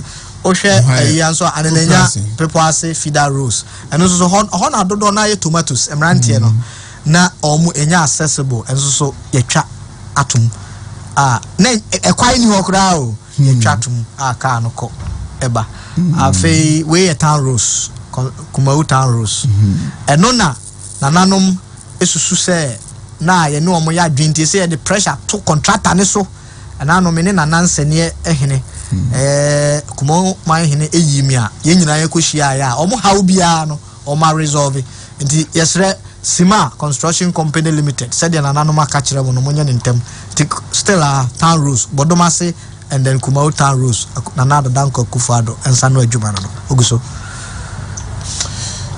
Okay. KUMAWU zongo eni abotanso bridge way akebu ina yasa reward enti sa bridge way bridge na emra wonzongo na eden untimi nko untimi ma ye ba ye ne ya be sa metal bridge way ya ye. Oh, okay. It's in use. Say come up oze na no me hu say SEKYERE East DC. Yeah. It's similar. Yeah. 101.3. If I show you movie na you got the next one and share and so ho asem enka ansana ya movie ako other projects we a footbridge or KUMAWU zongo and awesome then promotion of hygiene for effective disease control, field water and sanitation, provision of potable water. Yanko share in so asem wo mention honorable. Yeah. We says let me see. Drilling of mechanized borehole. Where Oyoko? Oyoko. Yeah, Oyoko. Is your what they were? Yeah, Maka said, then Okacha said northern part of SEKYERE KUMAWU is sure anyhow. Because Nanka K3 project, no KUMAWU Konongo project now Kufo Shasiano. That was a baho. President Kufo free sono. President Mills, a we KUMAWU diano, Mahama Anye. Unfortunately, we are still waiting on His Excellency Nana Danko Akufo. But yeah, China no. I was saying we put two mitigation measures. This mechanized borehole. Okay. Maybe I tell you, I'm going to share the toss be away now. You're more and so a home come na yen share a juma. America's penny aye. Where another mechanized borehole. This is drilling and mechanization of 2 number boreholes. Well, I think endorsement, you know. I think this one is Oyoko Nzongo. Yeah, where Akrofon so ongoing year. Okay. Yeah. All right. But you movie on young still under construction. We are far behind time now. Sure. Into me a movie. Yanko, where as a trewa ongoing, contractors on site. Okay. Where Banco ongoing, contractors on site. Okay. Provisional sanitation. Where KUMAWU toilet facility. I'm saying I must see aircraft waste. Fimra, Janabia, whatever. More baby, I'm depositing on. Mubia. Hamidu. On a dumping site. I also hear Raso Health Center. Buy any Koye. Koye no kama Edma. Okay. Washroom, sanitary facility. Yeah. Yeah. We number 2, 16-seater was a closer toilet. I think it'll be 1 million. Yeah. We are Pepiase community. We are MP's Common Fund project. Yeah. Besro. Yeah. Okay. And how many seats? I think it's 10. 10. All right. We see a Brasunzongo. Nyame nai. Public toilet. Yeah. Okay. We see a Brasunzongo. Yeah. Baya na yesu yebe ma 14-seater. Yeah. Yeah. Now house toilet in Hokra. Sise motoilet amusi sirikoma do abu hu bakase fie kra. Ananenya nso de nso ni. Enso so ya wie omo use. Ananenya. Ananenya. Yeah. Ananenya. Then this is Agyekum. That they say 1 million, one constituency. KUMAWU Treba Kodia and so no. Okay. Until by Yuguso. Kakra. Within 3 years, I believe. Well, this is a toilet facility at Air Koso or KUMAWU. So government special initiative. We exactly. And so Igusua. Tents the facility with mechanized board. Oh yeah. All right. Yeah. Yanko Yenimna. Yanko share another one. There to also we so Air Koso Akotosu. Ministry of Sanitation. I didn't see one thing. It appears a lot of colleagues are nobody coming out. Market number now owns a water project. Ensure someone from Mosabiano. Yeah. Borehole be or either mechanized borehole or whatever. What are your plans? Odo oko or bank or yokoa. Ebi wo hom se wa nsho oyoko bucket ni na nsuo ni. Oko besura nsuo ho unse ba bi wa yo mechanic ye wo pipe ankasa ho. Nti wo be connect stand pipe no e de ama no. Enhu ya so be mechanized borehole. Ba ko oyoko ba bi say oyoko de oni bi nti wo be mechanized borehole. Now de esiso e de ama no. Oko KUMAWU a ye wo nsuo a ye pipe e wo ho. So you just connect it to that market and that mechanized and then we have to rule out these ones were toilet attack these yeah maybe I told you share security now. We talk more about security and that stuff related now. We're construction of the 114 security. Okay, I also a court and I be closing it down. No, the ever close no me buy no na maba any say, and now it's in use. Now Chief Justice court to dine is one. A dine we dey on say ya renovate we no and now this is a court, circuit court. Ya buy no na reho. Emma ka Chief Justice Emma me pacho ni din so fire akufu ana ko closing it down. Ya bury Justice enemy wo. Ya ma me no a okoye okay so fine nti se de na wura mu a nkonya ameti so bi na wo mu ya ye bibia a good court to them. Yes we be wow.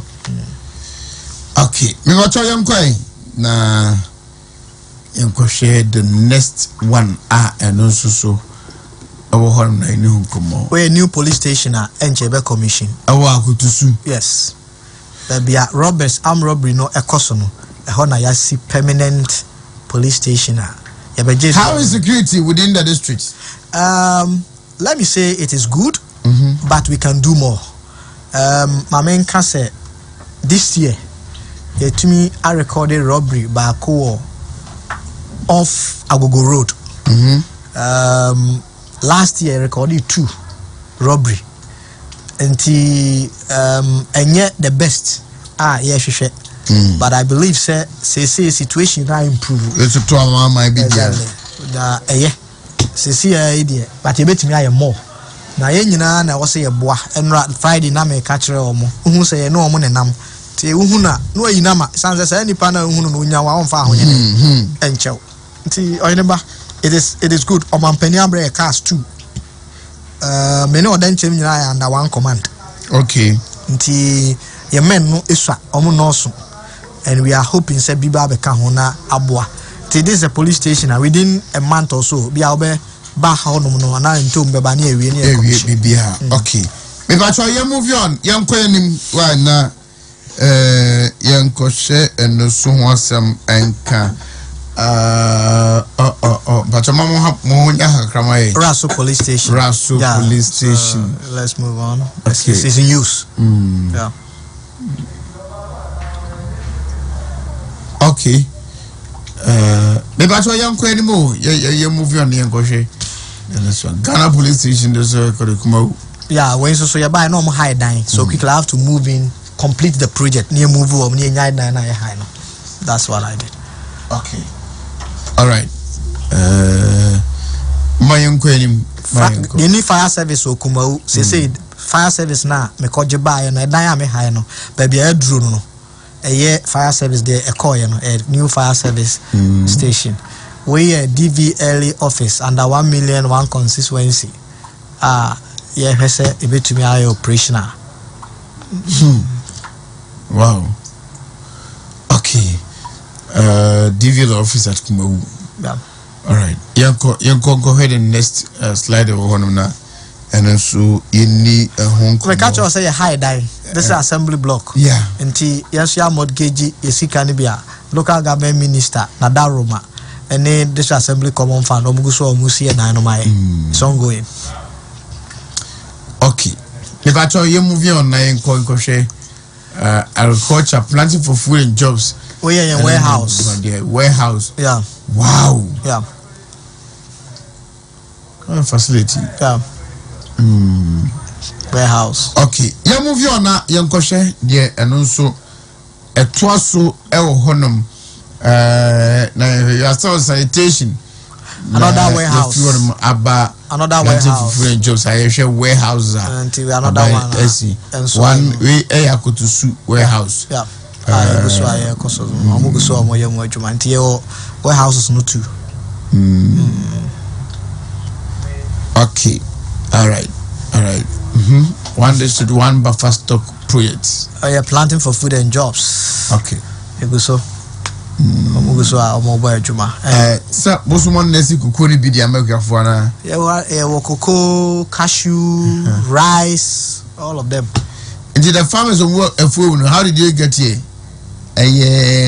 Through scholarship, like Mama Moose seed money be, and wanted to turn a rokianum. And I said, I'm benefit. For example, cashew, no, yeah, near nursery, near the Amaomo, cocoa, no, so, yeah, Kojibi, yeah, no, Munina, Cambo, Mampong, cocoa nursery, because another assembly, now, near Chama Omo, yeah, entire into Popo, and also, so, yeah, 3,000 seedlings, near Chama Omo, rice, and so, yeah, subsidize, yeah, assembly, no, for half, 80 cities, yeah, for 40 cities, no, for 40 cities, and a Chama Omo, where cashew.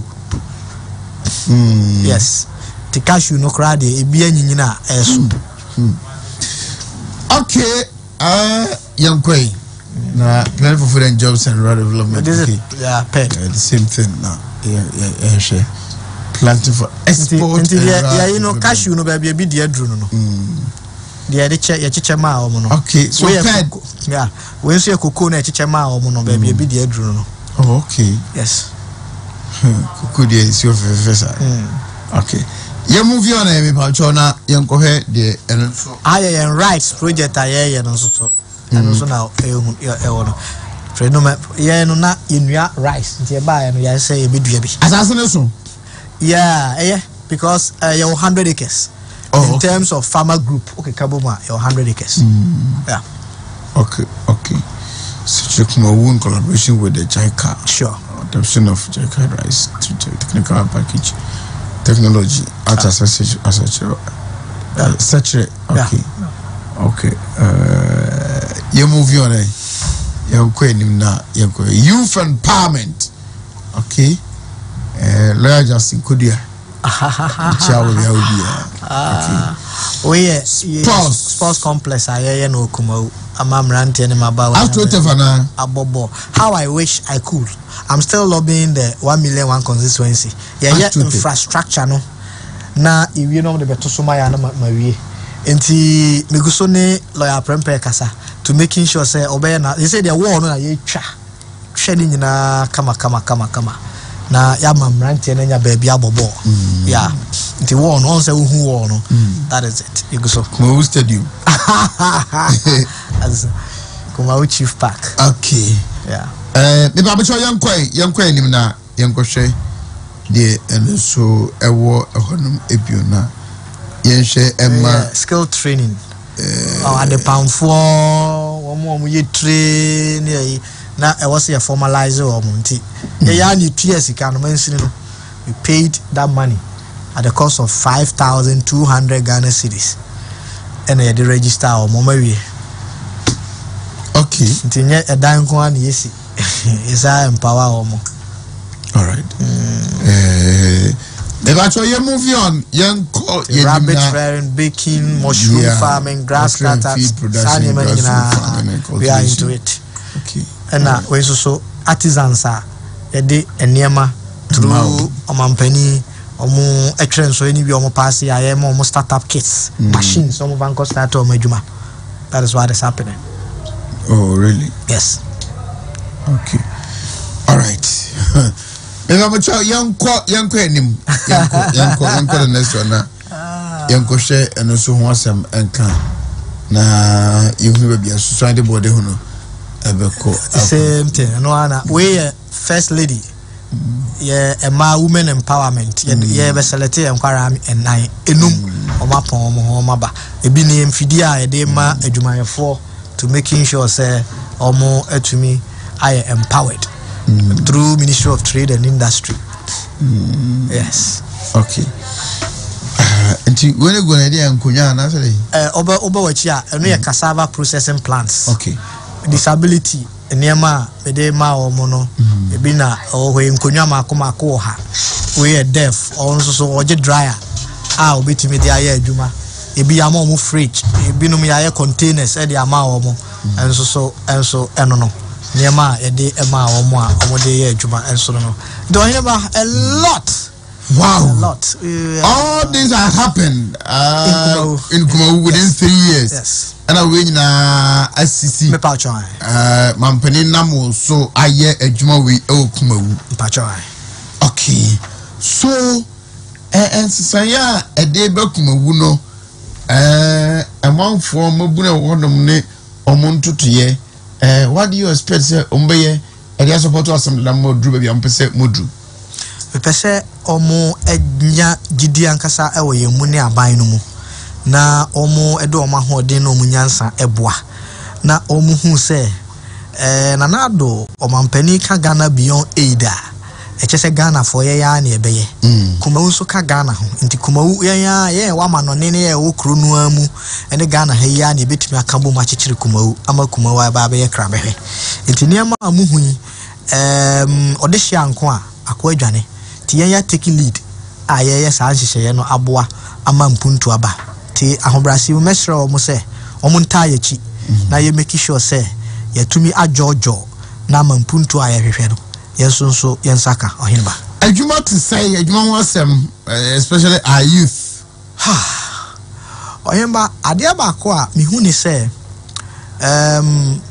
youth enwuma no eyemienu formal and informal obu ohonom a say na makase ye kuafo oye adwuma we are graduates a ebinum napkoi omunya biye so ho afforestation omunya biye but no krenso ne say ebinom ewo opportunities bi to say security forces ni other para security agencies no who say pepa no ho yeah bi but I think say there were a lot to do in terms of say yemrantie no e be recruit o ma mo manyanya enwuma ayeye ebeboa. You told me say more common fund say e ba na say sika mpo amunya no afibia 60,000 echo into rent more than ma high na say obi dan de mama motim e wo honum patcho musika sam to say district ho that is why na me ka she yete wono adwuma eba na nka ebetumi enya sika honum no traditionally no enwuma kese bia nhye dani ho uyi KUMAWU rabanga obetimi rate property rate agini sika ene telco suya yedo o me ba ye makose sa o mo aba ene o kwa krochira unya service uko and first say na unya service obi a wotie mu akrochira bia na unya service baba menka unim de obo aye me de bai wa junior Elvis Dakwa Kumasi High School. Oh, okay. MTN. Yeah, besides. And to is important. Or eduma or honti or no any kambu mwa yetumi edeba into kobisra na ebi o kwa krofonswa enso ya ebi o eno mutu ya to mai eye telcos no nti eboaye mi enya sika kakra ena bodomase market nso nti enya sika na prudence nti sa obehwa ye dwuma bi a ye bia no ye very careful said ye be ya sika no ebetumi ye broni se ebenya value for money ohwe fire service ya me de kire we a 123,000 Ghana cedis obi behwa say enso so I was say ye ne sa na ye make sure say ye benya value for money because sika no bi ni ho ti kakra enti wo ba ye sika se mu de ye afa ne ye build infrastructure fire service abai adwuma kese ye beba minim say yewra mankwa ni so Chris moya o madwen so mba be bie Ghana commercial bank o be boy na aba eba adwuma for afa hospital. I wonder why hospital no minim say no mo de beba the current stage of district hospital man for you interested me de buy video no buy as en ko mu yi eba e de dom so beba ho ama e hon so ebe ma ensunsuaso papa ba e local economic development no eso it wa here ba e difficult but I was a cut coat according to clothes. Not making sure say we live a very simple lifestyle in terms of expenditure. A basa now in a teamwork. I mean, can say Juma who ye no a teamwork. District Assembly staffer, a John Ankra, a Dano as their coordinating director. The prudent advice and tell me about this KUMAWU hospital facility. They say I do pempen so baby. By how I wish Senka me omu with it nanka yes see I know ka say ya ye clearing nyina wie ya ye cleaning nyina wie say aka form work ye be ma e be pagya e de asi ho ti adwumayefo ho a me no ka say omo eye adwuma okay and also so asem no 0503 21 11 11 0503 61 11 11 frame na yinin komo kakra ansana ya sorry jumedi no so Wontumi 101.3 Wontumi television and what is your din komo no frame na yinin komo. Hello, good evening. Good evening. Ma'am, I want to say Nyamia do na o say. Nyamia do ko ba cho di na bia ka say free na mi ti o. Ye friend how am ka say free atuma mponua. How am ti o? Na me body sin na ba so fa nyami sika omo MPP aban omo ye adwuma so fa. Na me ka kire Ghana po. Ba mo nto ba ma NDC biem. Mo ta MPP aban ho a mo kwa akuyi. Na na de dan kwa akufu ado. Ye bona ba so. Okay. Yeah, show boy any MP. Stop. All right. That's it. Hello, good evening. Good evening. Me bacho we didn't know say free penny. Kebwache Mampong. Mampong ke mama kitio. Honorable Abaso Papa. The Osha district Kitway. And the idea of family so say Yakatigiane Kuntujuma Waya. DC and I say mention shop will be a better the better something so okay, but I say more share on TV no Kumawu hospital I can't watch my car no it is being shown, it is on your screens now. Just it is almost complete. It is almost complete. Windows name I never can come back fixing on my and ocean pictures now. Hello, good evening. Good evening too. The battery is baby I can free. The pastor is running a computer. Mami tiwe. The cassette Tetimai, Mono East Capital. Yo, this is no about my Yamian or about my papa, Yamin Silano. And it's a couple of buying. I buy papa no, you can't buy papa. Any couple of buying. Yamin Silamo, Yamin DCU. All right. Hello. 0503211111 0503611111 Fremi na yeni enkomo sesia live on Wontumi 101.3. Hello, good evening. Hello, good evening. The patch would need a yakasa free. The patch of Fremi Abuaji Mensa and the Casafa Boaka if you come over the contributed to the program. Meet you about in fact, my body is here, but only me way me meet me feeling of the oil and uncle so any. All right. The problem background is most of the projects me now on board me MPD. Since it's funny out there, MPD working in isolation, and I say only assembly on the Jumanji. The whole meaning Spanish can get a boy. Hello, good evening. Hello, good evening. The battle of the Yakasa free. The battle of the Casa free, Monka Piazzi. Mammy Joy. You know, Mr. Sam beside this is a Piazzi, Tangus. At the Chinese near man, Piazzi, Prince Ben, Roma Piazzi. That's also do. A phone, I walk in the forest, almost work at Sakati. Bridge, one day off, for this one. Bridge in us, after the Dynasty, and I see bridge, you know. I might say a platform. I'm defining man as I said, but this, you know, and after a sister district, because the sister for lady fine, after 2 1, after I could consult the sister. Yemen now so far on the Prince Ben or that bridge, you know. Okay, may I say hello, good evening. Oh, too bad. Want to be so also friend in income. Hello, good evening. Hello, good evening. The batch of Woodin Mabiakas of Mami.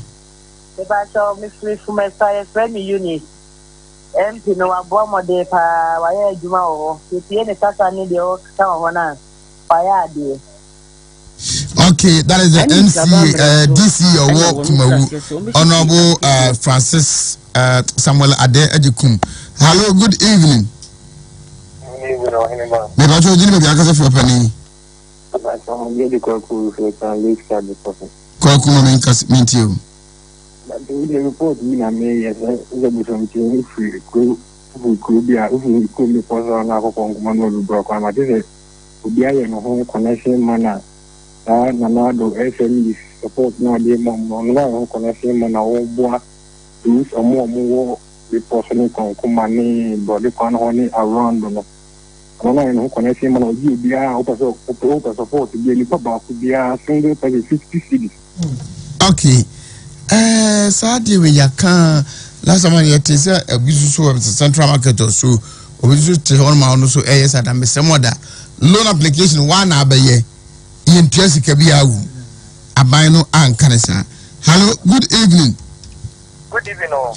But I told dinner with the Akasa free. Because I said, I want to my Mammy opening. Let me croon this dinner about the dinner. KUMAWU zongo about Tampasi. DVD, no, or more than pa. That we are this is more than a Columba, the Amandis for. And the Umba so moving about the quantity of amateur women you must say. Okay. Over Mamma, oh, too bad. 050321 1111 0503611111. Good evening. Good evening. If I should deal with the free. The patrol, your family rocks in because it's free cocoa. Rocks in my meet you. You better on a boy, papa, and the minimum queen on a boy juma. Well, boy juma, papa. Okay. Hello. Hello, good evening. Hello, good evening. Good evening. If I should deal with the free penny. Patrol, the Cassafli, a boy on Saka. Now, the Americans were working. I'm merely Muslim, and I'm a Slav view on them. Because the year was the year continue my on just a bull agent chassis. You know, me Bonabasota, Namisha, Nanya, or and Santa. Thank you. My for two callers in Canada. I think there are one or two concerns here. I'm out for Rezie na ma honorable Yano Sanya Batoso. Hello. Hello. Yes, sir. Yes, sir. Good evening. Good evening. But you make us free Accra and free KUMAWU. Me too. In fact, the MC Albert now training in the culture do I had the papa Mr. Agyekum sa my namesake no. Why you mean so you mama or man for KUMAWU and Patamunity. Yamin Shirano. That's it. Yamin Shanso. I'm saying nipa ba ku yiri na concerns ba ku ye kwan ba ku so say kwafo issue be I don't know maybe sir I unuan be di akon banahene baby I already issue no buy and me kai say concerns be by ma me mbo wura mu ho half na nyame jurisdiction na ya koye jurisdictional problem between two traditional one way okwa akofasem abehye okon enti waka kire mi no me ni menua no ebehia na yahwe how best I bet my resolve sa bridge no issue no because so far as I'm concerned ayidie eye papiase krono edie ye ne papiase hene ene the assemblyman the previous former assemblyman and current assemblyman eye mira ochre o me no munyina nante so a ye hwe kwan a omo nko omo ye town rules no omo free ho a na nko makoso sa project no mu edi amaye but sa bridge ne de oyeba mentumi nyina wa fidi kase yi so untumi tv so enka any definite ibia until say me nua para hene bedi akon behia ahwe that jurisdictional issues no anza na metumi aka ho asem. Okay, that's a pa my main call number 5 on count. Hello, good evening. Hello, good evening. Hello. Good evening. Me paso odi no bi akasa fina ntio. Me paso ye frame Nana Jamia me kasa free Accra ba me fi KUMAWU bodumase. Ma me ntio no no. Oh.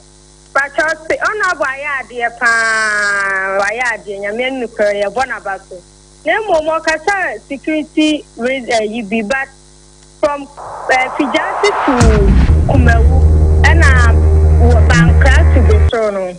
A corner son and your crunch, and my mammy for no one to me and the DJ because some Roberts never want to see ye pa. And secondly, so improved to about to walk mono as a bottom lucky into one friend and so on the who's mamma. Why? Okay, Medasi. Hello, good evening. Never told you the Akasa film.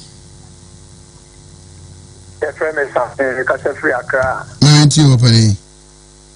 Me pacho you wanna go to my small walking na maximum the kakana woman akabi and the security reason I am best as mama me ken na me wo me da ba ni ana me da free Kumasi back KUMAWU December 21st am Robert be attack here ye free KUMAWU police commander asema commander ne kan ne se wada in fact a police for no omo KUMAWU no mesero ebe ya nko omo sisa wo mo chance omuni Robert ni na ye ba ko mesero asema okay what does the ewo hin say police for ni Roberts ba ko hello yes sir but you dey be akasa free but you akasa free fi just bomb KUMAWU bomb na me number then Bawinti was now can. Honorable about my this year on air college. Yes, the Juma Oyen on Yed Market to Amina Catro. Aha, indeed. For your good, so there might buffalo bombing the banner. Buffalo, don't have the buffalo pay ye.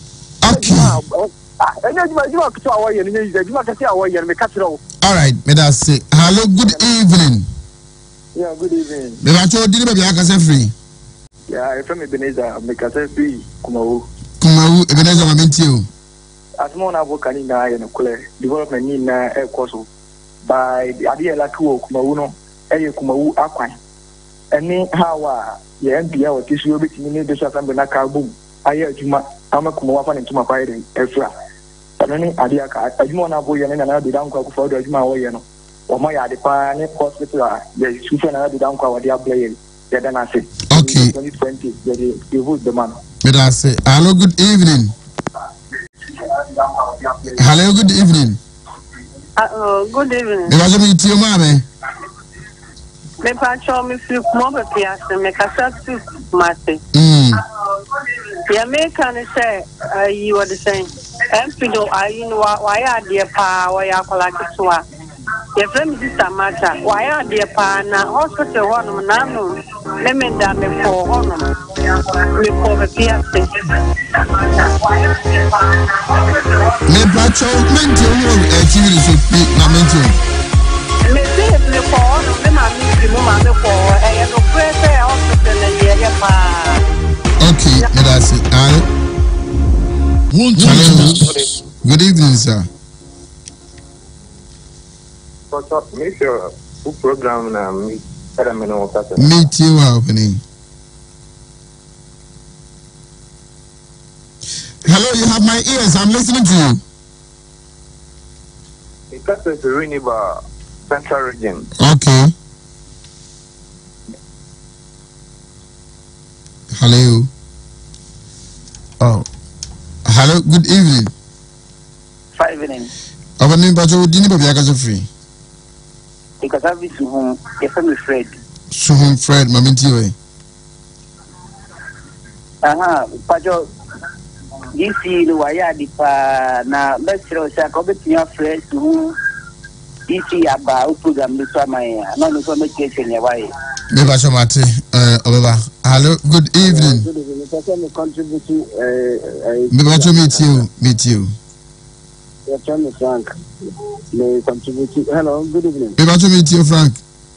Me pacho me board of honorable Abaso. Para di me kasay. Me kasay board master. Me board honorable Abaso pa di media OG MI. Na amasen ba ko pe en ambassador on Clemai.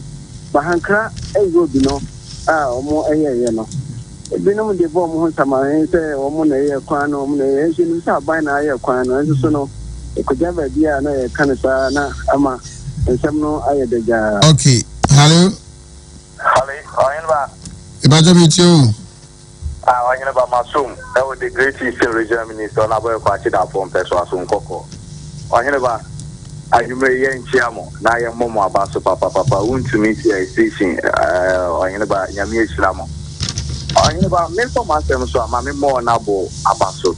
Oyenba asase nkomo na ona bo e kan maniji e fa say no my example be baby events and festivals and abroad no be so events we area areas for no area market na omuhia but market one consulting penny for no be but fufra. Oyenba asema papa ne ken mani age ho fa. Oyenba enkoko we so oyenba you program papa. Oyenba MC on money who modern back ko say ono di ni mo e man so on e fence MPA. Hello. Let me pick my last one now. Honorable Mbera up here now. Yeah, sorry. So, I'm sure. So, we offer some few callers, 1 or 2 or 3, you know. Good evening. Hello, good evening. Me want to do the Biaka's free. Yeah, because it's free. Kumasi. But you're very to me station. Yeah. A friend of you. Okay. What this year, my son. I'm not doing any. We're doing it on what you Yeah, Mr. Odu. Oh, okay. All right. You might walk in now, you're not correct. Yeah, we could be near at all. Amen. Okay. Hello. Hello. Yes, sir. How do you meet you? No, Mr. Amanda, because if you come out in a moment, Mansu is here, and I tell you, Mr. Aframan says South to DC, no, so like the way I am the KUMAWU, DC, your one on what in a name of Mansu to Krumane, in person of the Nana.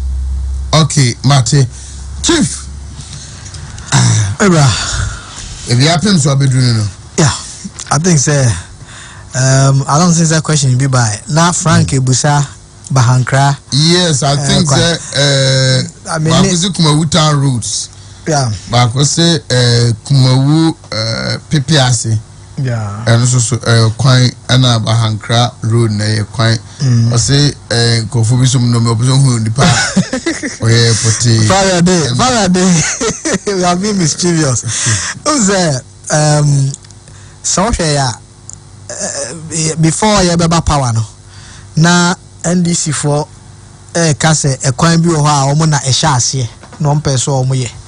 Ena ebinom so agitum mu say this is for time no mo share say adwumadi na se enti e ba sa no ye prove kire omo say enye no kre onim say ye ba power no under planting for food and jobs na infrastructure package eka ho ba bia ye benya anuane afri no eye yewura afri akoto prioritize na KUMAWU ka ho enti eye na nan cancer bodu eye azema hene amampeni na nado danko Kufuado penso April 2018 any award contract no ema eye nanan cancer bodu a nanan cancer bodu be ye Bahankra ekwai enti eye Ministry of Roads and Highways eye nanan cancer bodu omode award letter no man so it is never an NDC project na NDC for no answer crown challenges statement reader mene asafo Agyekum one sister station bia me prove no wrong enti nowhere ena project we buy ya ye ka say a previous government na e sha ase ena ye buy ya ye ka say ye be wi na ye be continue a project a new as district chief executive na nan cancer board otie me ka hu bia menini nyina oboma no hoba member of council of state fie eye nana osu echa wa nana remponse ebraso se omampani akache ne se omra meye ntare Bahankra ekwai na domase kwai na onfa enko oyoko junction to SEKYERE na onfa free asa mai to Akrofonso indeed absolutely me set records ni straight eye nana danko Kufuado April 2018 and he started contract no at that time na his excellency na nado danko Kufuado on na Ghana mampeni o that's ye Ghana mampeni right yelibisia na ya sore so anisa honorable Samuel Agyekum KUMAWU chief executive na ayube yenene esim kunya yetwamfo nyini eche KUMAWU at least what is KUMAWU wamu ohunu the tourist sites are a one ma in a bit media near waterfalls the Biomo Montokwa ne a home abaco seminar may hunina and I will chat a home for you a chain. Namia met Sonopa a Baba Transit Chairman Wontumi Bafo or Tusuko Cobain the second Chairman Kofi Owusu Omar Omina Transit near Bedinko when you went on 9. Yes, I'm a singular. And before a room edible beauty. Oheba Mr. Mamina Wontumi ase. A choir na Jama eka ho asem no from Efijase eba dadiase ekopem KUMAWU no ewuram besoro no Mamina Wontumi ase. Chairman me dawase se me de beto wanim and 10 so. Chairman wama contractor eba ekwan no so contractor no waba wo se yen kire no ba bia wonkotu eye anan ana abo a wode ba be ye if the fish dade ase eko efa baby a ɛhɔ tutu a armed robbers ne haye ni nyina ɛfa ono ewuram kɔ besoro ɛkɔ hɔ no ni nyina no Chairman Wontumi ɛyɛ Ashanti regional chairman ɔde ne mpabo akɛseɛ na tie mu a me ne ɔkasɛi Ira regional minister nso ama na piao a contractor no waba site or mobilize no abɛyɛ sa adwuma no nti mɛfa fidie kɛseɛ so ada Ashanti regional chairman Wontumi ase na minna assembly members a ɔmo nso contractor W2 Construction Company Limited ɔmo beduru ya ɔmo nso ɛso ɔmo mu abira na mini hɔ ɛna the twato area manager Ghana Highway Authority ɛyɛ Ira Asamoah medawase ɔhene ba medawase nyamishra. Thank you very much, Honorable Samuel Ade Agyekum Yumrei.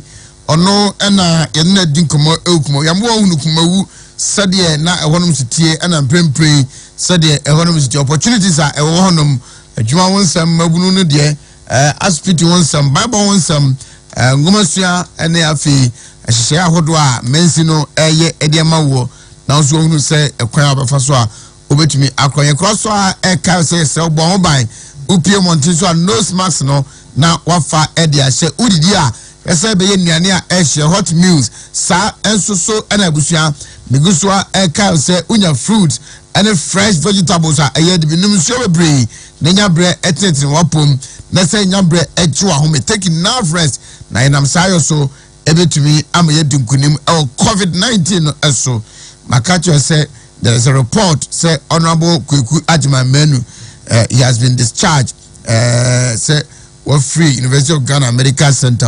That is a piece of good news. Nina the chairman say ono okra no hu ohwe no hu so yi intina tentem what me azati apono yanko so a na emo ho ebo emo ho ban nyame ya me tro pa e beta betena say na ya bedi enkomo